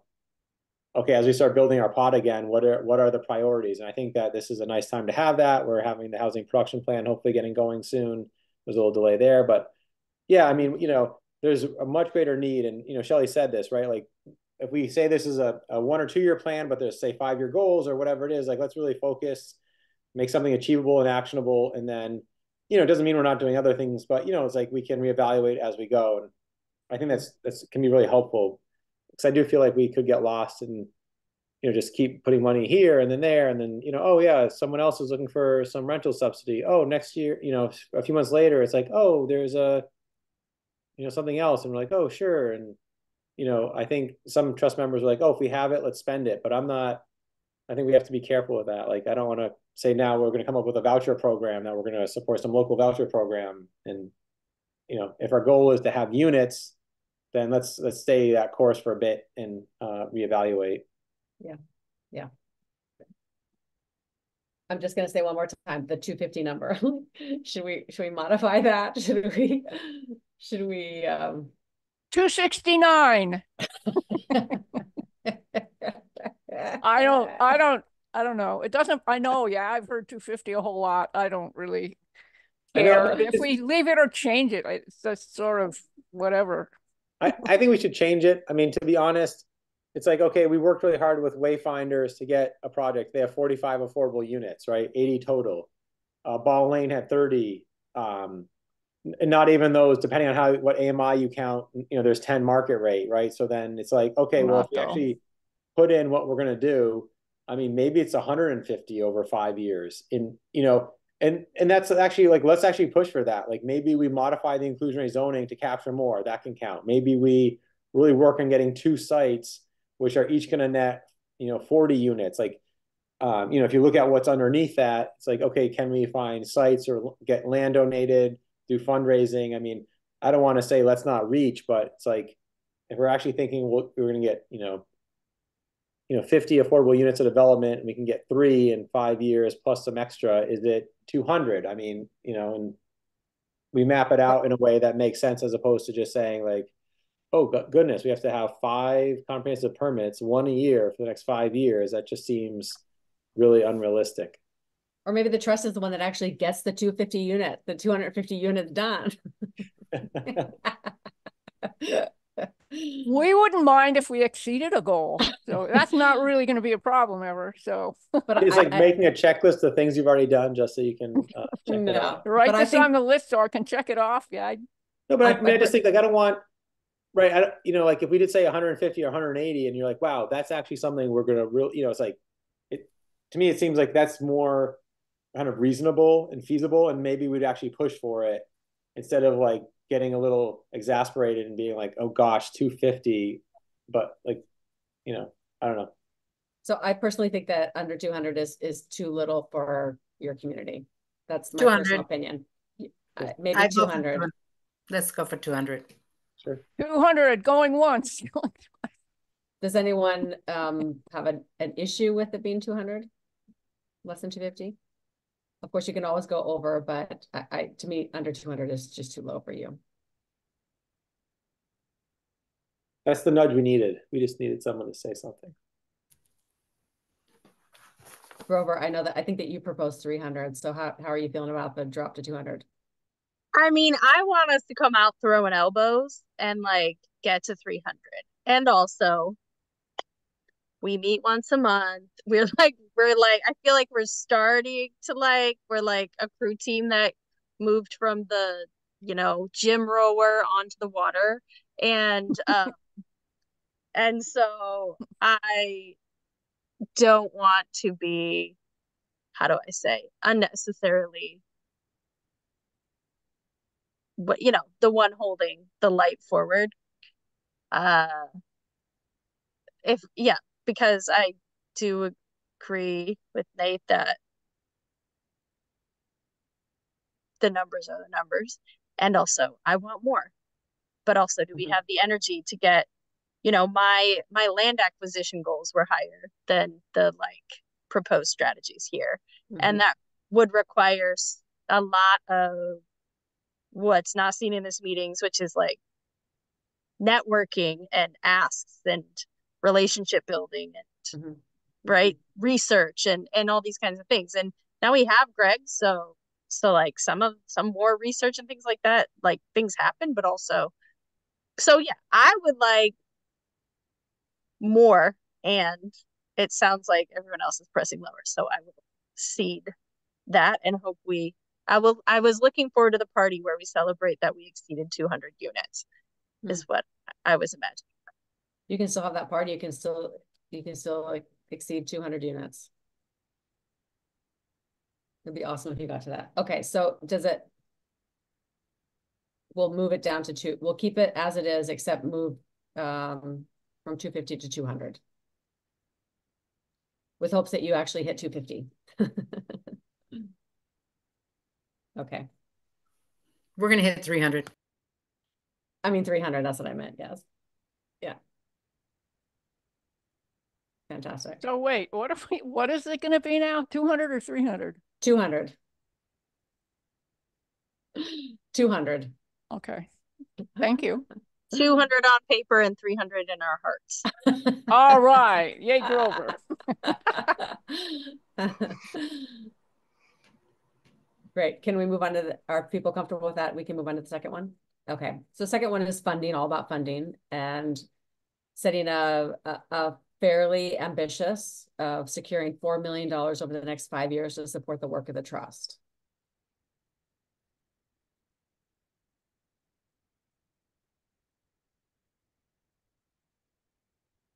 Now, has this $1 million been committed for sure, or is it still a possibility? The $1 million, is that for sure yet, or is it still only a possibility? I mean, nothing's for sure until we have like money in the bank account. Yeah. But the developments moving forward. So like we're yes, we should plan on it, I think. Yeah, Great. that is perfect. So I guess, sorry, Shed, what was the question? I was stuck on the action steps for the first goal. I was trying to search all the municipally owned properties, and I was just thinking, sorry, I'll backtrack. Maybe it's not municipally owned. I feel like the town doesn't own many great sites, to be honest. but maybe Oh. it's, acquire or something, just two properties, could be municipal or private. I feel like a better opportunity is actually, that. We had done kind of the broad brush look at municipal properties a few times in the last 5 years. And, once the town owns it, it's like the disposition process and all this stuff is just pretty cumbersome. And honestly, it's like we don't own like a nice 20-acre flat field somewhere. It's like we own, I think we're to come back at strategies actually. Yeah. I know. I was just, sorry. It's good to hear though that the small group can take that into consideration when they're considering strategies. But when you ask about funding, sorry, because I was looking at for mapping some stuff. Did you ask about the inclusionary payment or what the next Yes. says? I just was wondering how, because getting back to kind of Grover's pushing us to be thoughtful and explicit about how we're going to measure this. Like, will we count that million towards this, or is it because it's already far enough along? Then we're saying we're not going to count that with this 4 million. That's what I was kind of getting at. Oh, right. Oh, yeah, interesting. Greg, how did you answer that? I'm curious. Well, I mean, I answered that nothing is official until it's in the bank, but Right. I think we're going to receive those funds. I mean, that development's underway. I suppose they could stop building midway and not get a certificate. I mean, the developer's unlikely to go under. It's an experienced developer. Other than that, I can't imagine a scenario where we don't get those funds. Yeah, actually, I mean, right. It's interesting. The way it is, the funds are tied to, is it a building permit or occupancy permit? Certificate of occupancy, I believe. Yeah. So, So we should get them for but not for a while. But so right. that means we can count it in our 4 million. Sure. I don't know. I mean, I guess you could, this won't be more formally kind of completed until likely the summer, which would be the new fiscal year. So it's up to you whether you want to say that you've already advocated for that, you've already got the commitment, and then it's 4 million beyond that. Or I guess if at the end of 5 years you don't have your 4 million, you could go back and count. I think psychologically, it's probably cleaner to say that the choices seem like we could not count that and trim the goal. I think it's actually better to count it and keep the goal at 4 million. I agree. I think, put a couple of snaps in our punch card on the way. Yeah. I mean, again, 2019 to now, the only fundings we've been able to get is from the CPA, and they've been pretty generous with us, but we never got as much as we've asked for. And so this is the first time we've actually gotten something this high up. 1.2 million is a lot of money. And unless the transfer fee comes, we're going to start having to throw some funding parties.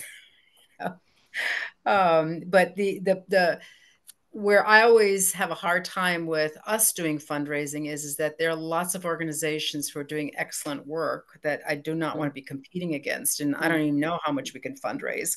So, we're looking at either, wonderful donors out there, or us somehow twisting UMass and the other colleges' arms, or transfer fees, or more people like, Barry Roberts. Otherwise, I'm not sure where we're going to get the 4 million from. Grover, did you want to comment? Well, I was just going to say, I think your list that you just read out, though, Erica, is such an amazing list. Like I agree with you. I don't think that fundraising like a backyard party, when that money, like, you can only go to the same well so many times, in terms of like my kids' parent friends, my kids' friends' parents.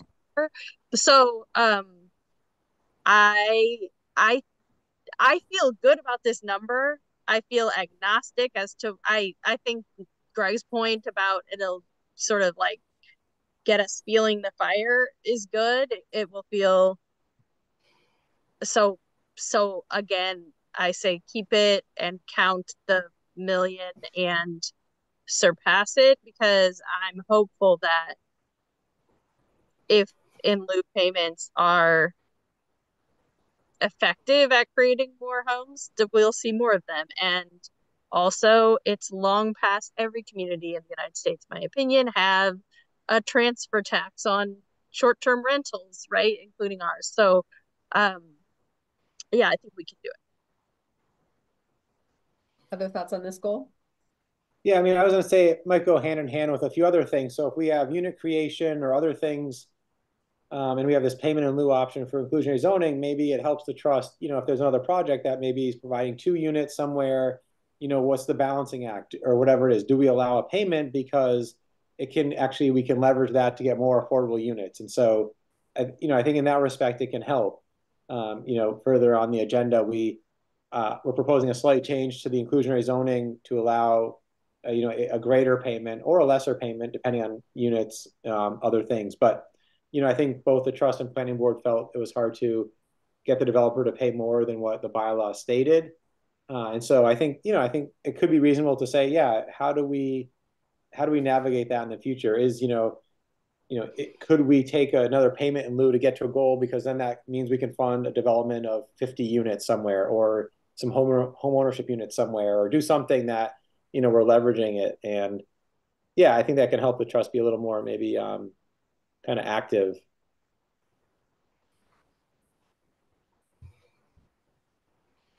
I I like 4 million. I have no idea where it's going to come from, but I guess to me it is clear that the strategies are going to be about things that are not going out and actually directly getting the money. It's going to be like supporting the transfer fee, coming up with some kind of rental fee that we might decide to support. It's going to be supporting something or other that's a mechanism that's not us going out and saying, give me some money, please, because that's not going to work. And the only thing that I worry a little bit about is it's 4.5 years from now, and here's a development that's about to go in, and they're offering us in lieu. And if we take the in lieu, we'll get over our $4 million. But oh, maybe we want these units, because if we take the units, we'll get up to some other goal. I hope we don't get in a situation where we're worrying about that. But I think we are better than that, and it'll be okay. I think you're better than that. Unfortunately, there's no consequence for us, or shiny cake. It's good there's no shiny cake at the end in terms of government accountability, but it's merely satisfaction, I think, and our own commitment to what the work that we're doing, that we hit the goal, right? And so whether we decide it's strategically beneficial to keep the units in the building or take the money, they're both a win, because ultimately our mission is our mission. Yeah, absolutely. So are folks comfortable to keep this as is and to move on to the third goal? Actually, I want to re-raise the suggestion that I made in our small group, just to air it again. Where I suggested, or somebody suggested, and I agreed, that acquiring land is a way of accumulating resources, which is what I think this goal is about. And you argued, Sally argued that land is a development strategy, but I see that as a means to get to development, but so is money to development. So if we get $1 million to build 10 units, is that 10 units or is that $1 million? It's what's so anyway. I think that if we were to acquire $4 million in assets or $5 million in assets, which could be land assets, that's the way I see this goal. But I understand your position as well. But I just wanted to raise that so people knew that we had that discussion.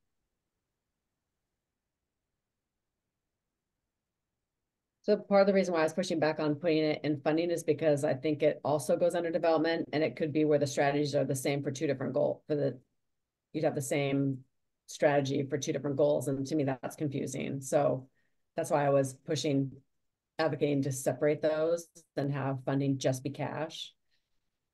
Right, Because so then that is that $4 million not go to the 250 to the 200 homes? I mean, that's what I mean. I don't. Are we saying 200 homes and $4 million to do rental assistance and homeless shelter and other things?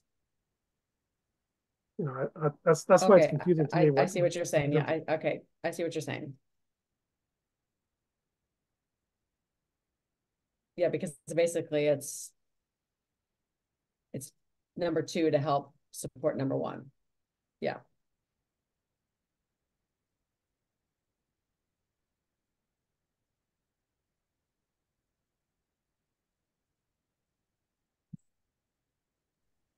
Well, I'm going to jump in and say, even if that's true, I don't think that's a bad thing. Sorry, Greg, I saw your hand raised, but I think it's nice to have that though, because unit creation or development is one thing, and then there's some steps underneath that, and then there's fundraising or funding, and I think it's really important for the trust, as Carol said, are there other mechanisms or methods to develop funding, and maybe it's we try to come up with different ways to have continuous funding or some revenue streams, and whether or not it supports the 250 or not, I think that's a really important thing for the trust to come up with. And so, CPA has been nice.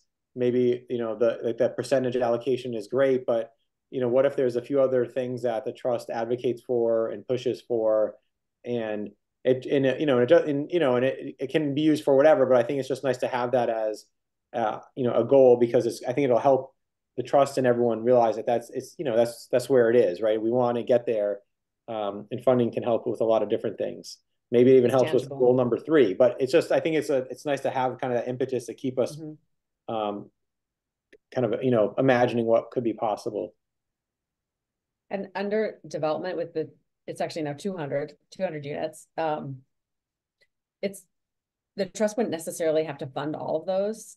There could be a more traditional 40B development that's just 20% affordable, that the trust decides to help advocate for, because it does have some affordable units in it. And so that would be, you'd still be moving towards creating more affordable housing, even though we could all argue that 80% is not affordable, all that. But there could be other efforts where the trust is actively supporting it, but not putting cash in the deal as well.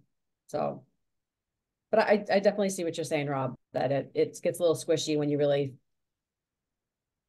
think of it that way. And I kind of had been thinking of it as goal 2, the funding goal does support goal 1, right? I don't think they're separate. I think they should be broken out in our document here, but I also, but Rob, yeah, no, I don't think it's envisioned that all those funds would not go to development. Probably the majority of them would. But I think I think funding is such a critical resource for that it's worth elevating to a goal level rather than just housing it under development. Just because the work that it takes to seek those financial resources, it's worth elevating it in my mind. But yeah, they would, I think, support stuff under the development line, not necessarily exclusively, but significantly. Except, Rob was talking about, do you just value land as not just have funding as cash, but also as the asset of land? I still support, I think it should be cash, but but I'm just helping. And if the rest of you, it's your plan, how you want to think about it. I mean, it just makes me wonder if the like 3 tidy goals it's like a deeply ingrained number, and also it's clean, but it makes me wonder about the hierarchy of our information, in that it seems to me like I was reading this document and so thank you for asking the question, Rob, that the document is actually pointing to the first development goal as the primary goal of the trust over the next 5 years. And then the other things support that goal and have other effects, right? Like any education we do is going to have other effects outside of what the work the trust does or anything we do in 5 years. And also, it is going to point us towards that goal because hopefully it reduces resistance, reduces time lag, right? Those things. So just naming that, I'm not saying we have to rewrite the goals. I think whoever's going to read this document will probably read it similarly. And at the party, we can be like, remember when Rob said that? Oh my gosh, we have so many assets because we have land and we met our financial goal. It's going to be great. Just for me, the way that my brain works is that we want a land donation from UMass Amherst to build units. So I'm thinking of that as units instead of cash, where to me, I'd see it as cash if you want to sell it to make money to then invest. So that's just how my brain works, that I'm thinking we want the land for units. How many units can we get on the land? That's maybe just how my brain works.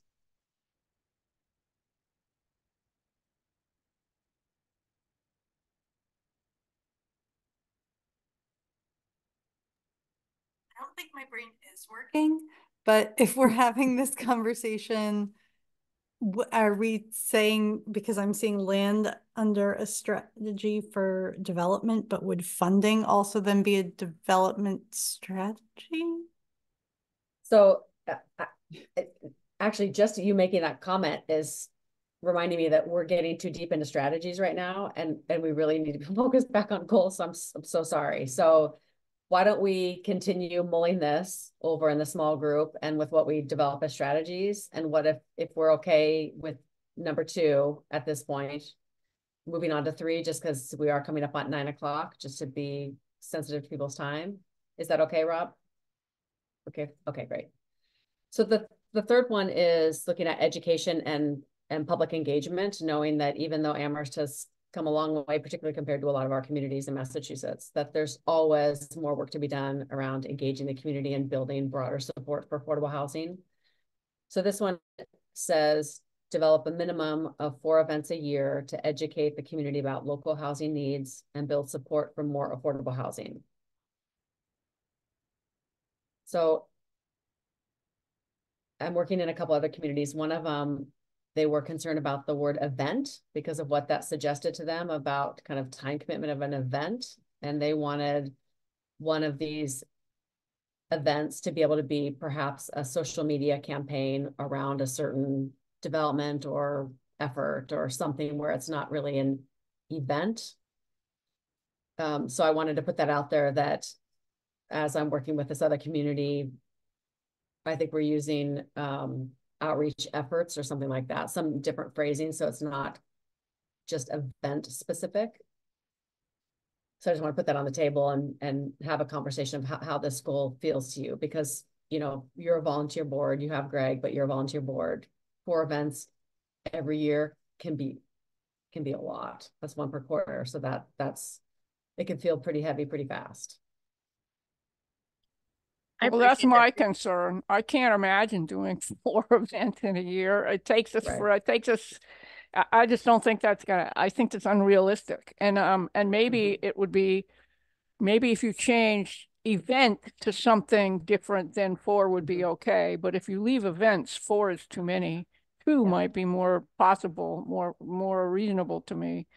But I think maybe I like the idea of expanding what it is that can be done, because the point is community engagement in whatever way that you think up to do it. I think I interrupted Grover. But your comment was so great. I feel glad about that. I also agree that 4 in-person events seems overly ambitious. Although we do have we have been amplifying the East Street event that happened a couple months ago. I think if we were to slice it different ways, we would get there.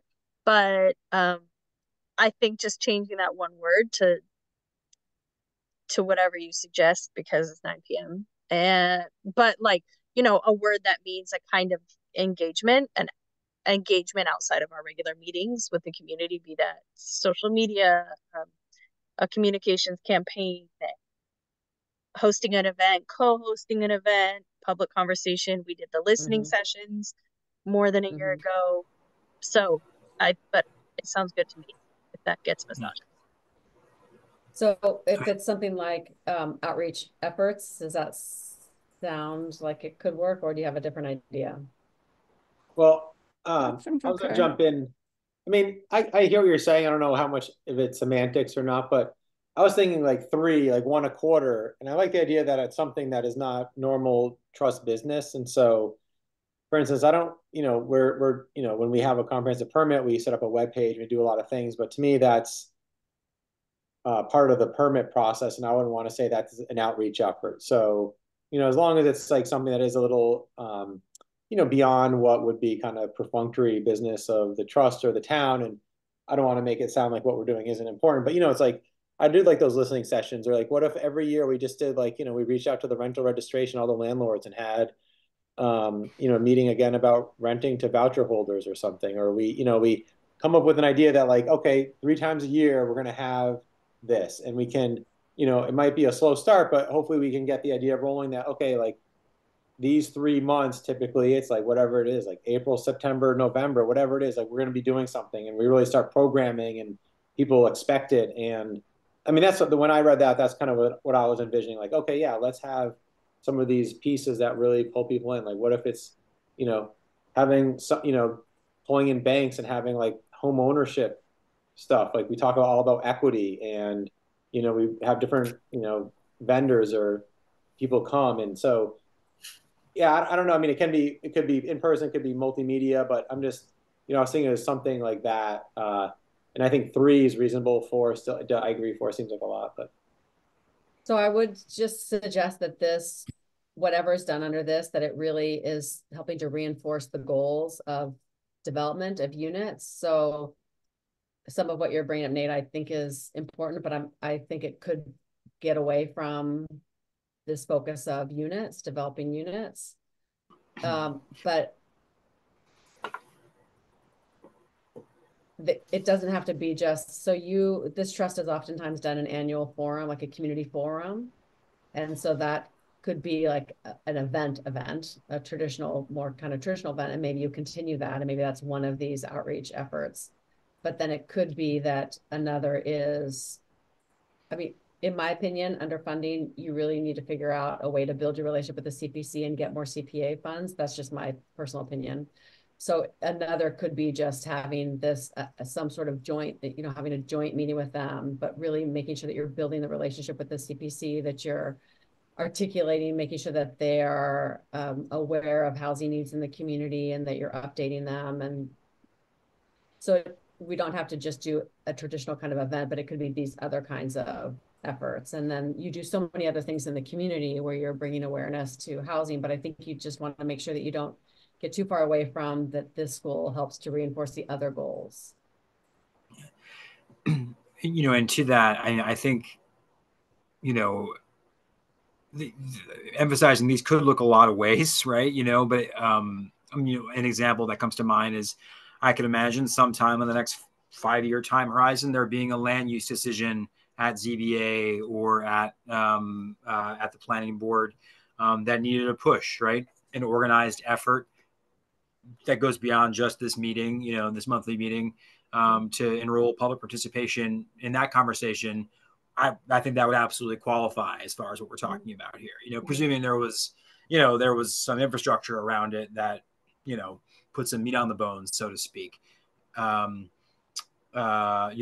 there were another home ownership program partnering in, marketing and outreach in some way, and the affirmative marketing plan, that's maybe outside of our lane a bit, but I think there's lots of different sort of community engagement strategies that absolutely could attach to our other goals, and I think to me one of the measuring points is outputs, or intended outputs.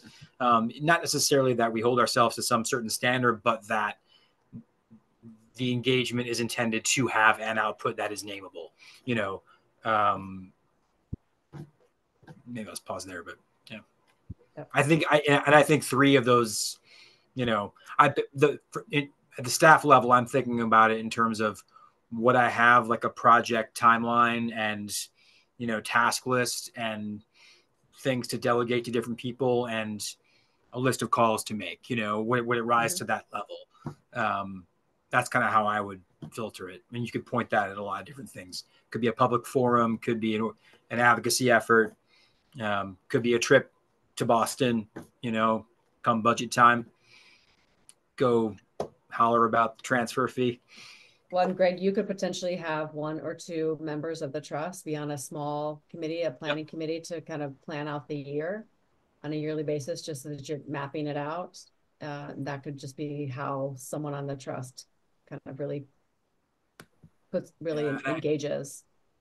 And I think, in this, I agree for sure. That'd be a great idea. It'd be a fantastic idea. And I think just thinking about our role as a catalytic component within town government for, affordable homes, that's a big part of why this is important. I think, is that, some of these might not be super hugely broadly public. Some of them might be more narrow and intentional and sustained, and, so without getting too deep into the weeds, I think,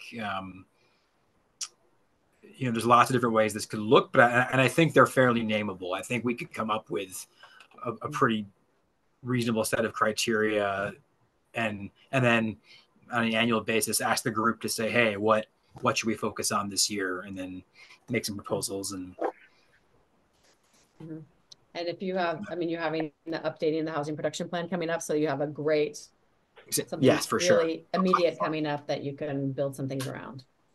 So what if we say develop? Oh, sorry, go ahead.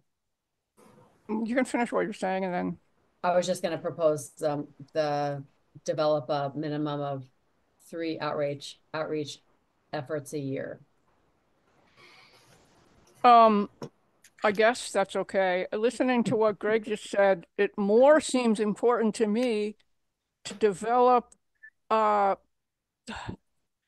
committee that plans a year's events or something or other than just develop a bunch of events. I don't, each one of them seems to me to take a lot of effort, more effort than anyone ever thinks of when they say you could do da da da da da da, because it takes a lot of effort to make da da da da da happen that nobody thinks of.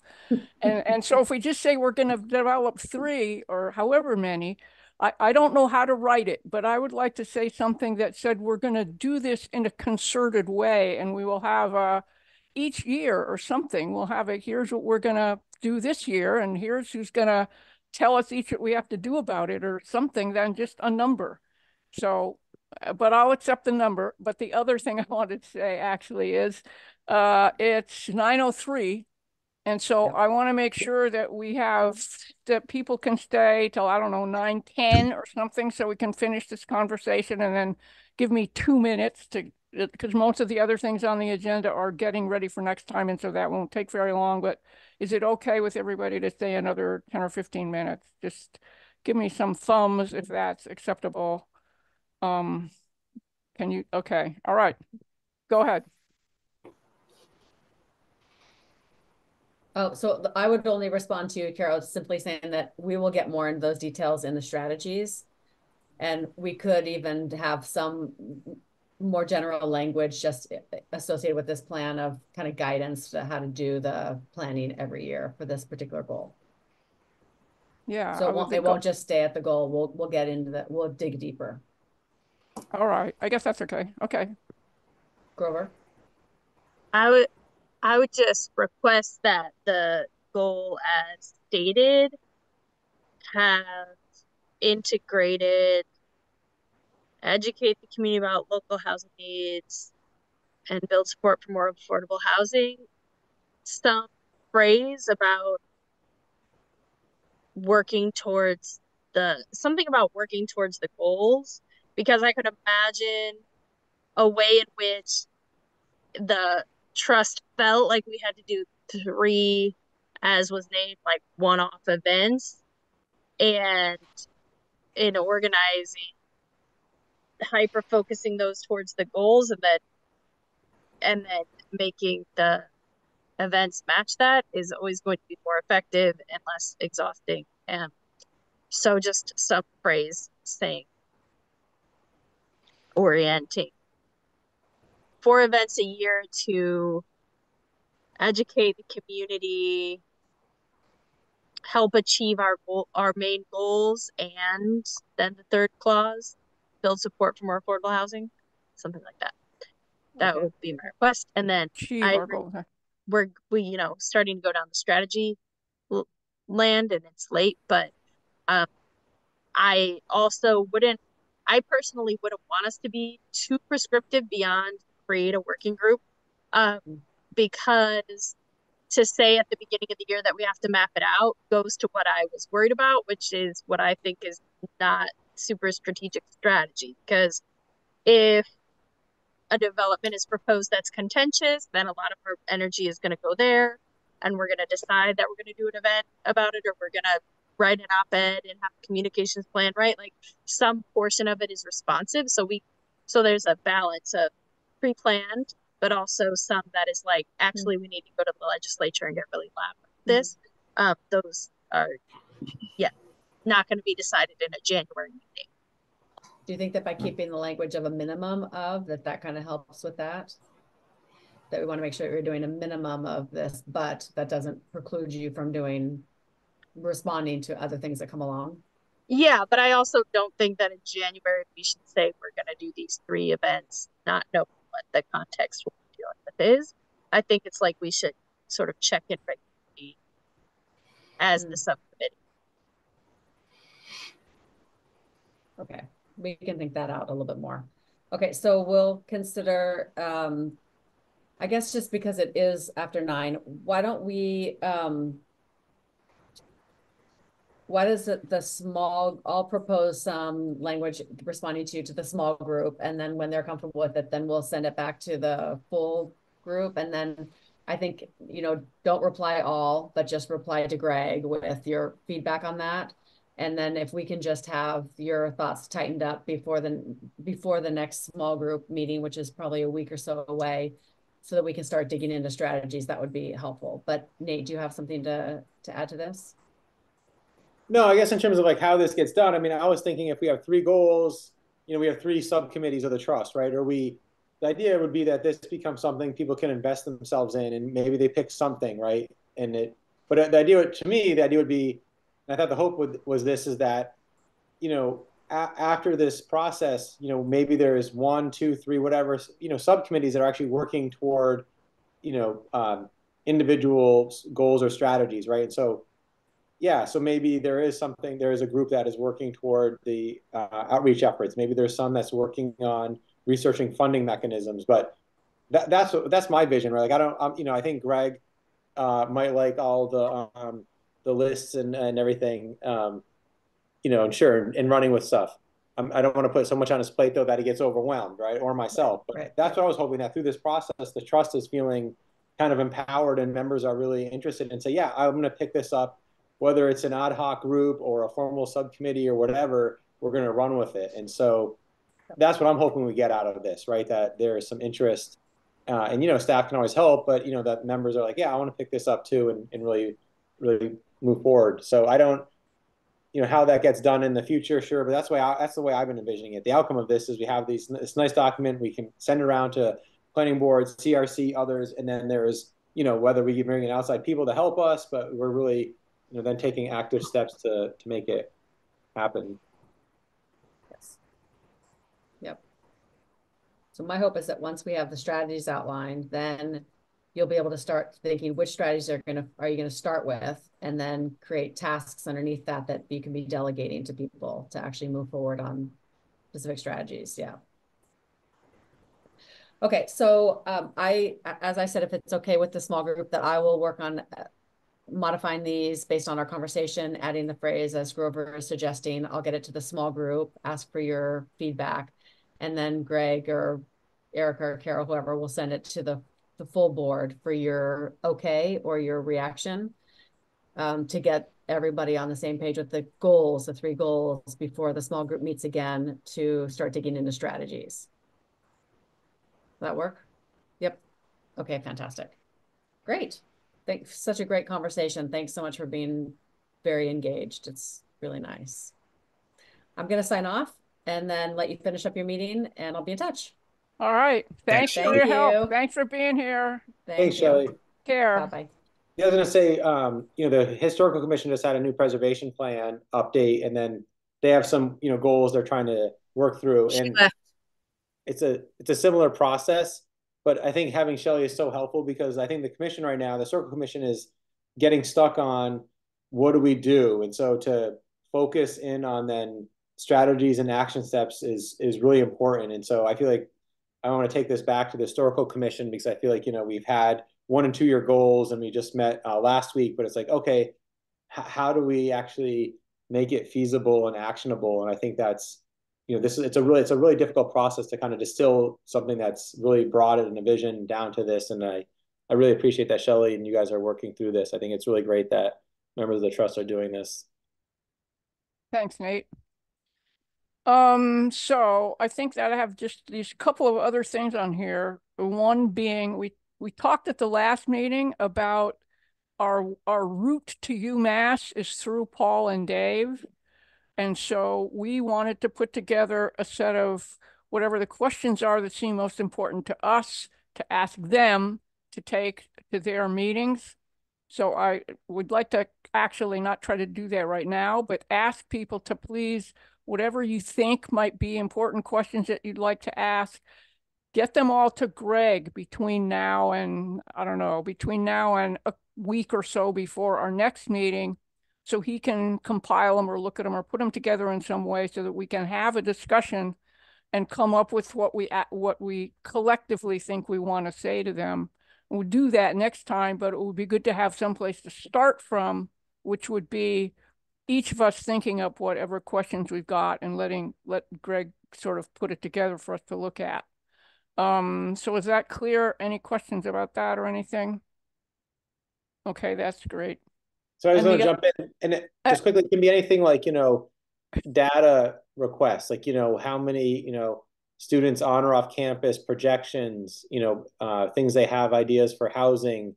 It could be like, one of the strategies is land donation or disposition. And so I think for now, it could be anything that, we think could be funneled through the town manager's office in discussions, and then, we can refine it. But yeah, I mean, it could be, to me, tangential to housing or the trust sometimes, if it could then impact, later on. And so it doesn't necessarily have to be like, oh, how many housing units are you going to create? Let's think, what else could it be? Like, do they have a plan for faculty moving forward, housing, but whatever, so I think it could be pretty creative right now just to. And I'll send some prompts out in an email. Yeah. I think we've had many kinds of questions to ask them, and I bet you will come up with a good bunch to get to Greg and to be able to look at together next time. And the other thing is we asked Nate for, and it's the last thing in the packet that we got, is language for inclusionary zoning. This is the short version. This is just what do we want to do that we hope we can get through quickly that will make it possible for somebody to decide to give us a different amount of money than the exact amount that's written in there now, that the planning board didn't feel they could amend or go above. And so look at Nate's draft. We'd like to be able to say to whoever we need to say it to, we would like to see this happen. It would be very helpful. There's lots of other things we might want to do to the inclusionary zoning, but I think that it makes sense. Nate thinks it makes sense. Correct me if I'm wrong, but to do this one thing by itself so that hopefully we can get it through quickly and not have to wait for the whole everything everyone ever is going to have to say about inclusionary zoning before we get this done.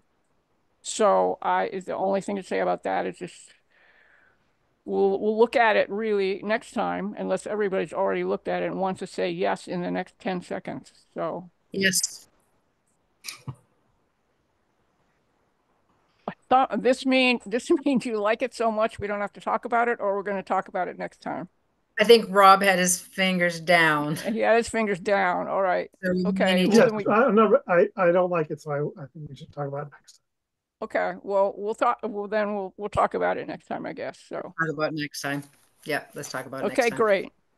And then, So- so quickly, I think next time too, if we talk about it, we can talk about would the trust, be the sponsor of this? So we'd move it along as opposed to recommending it to the planning board. It could be that the trust says this is, the trust sponsors it and it goes to council.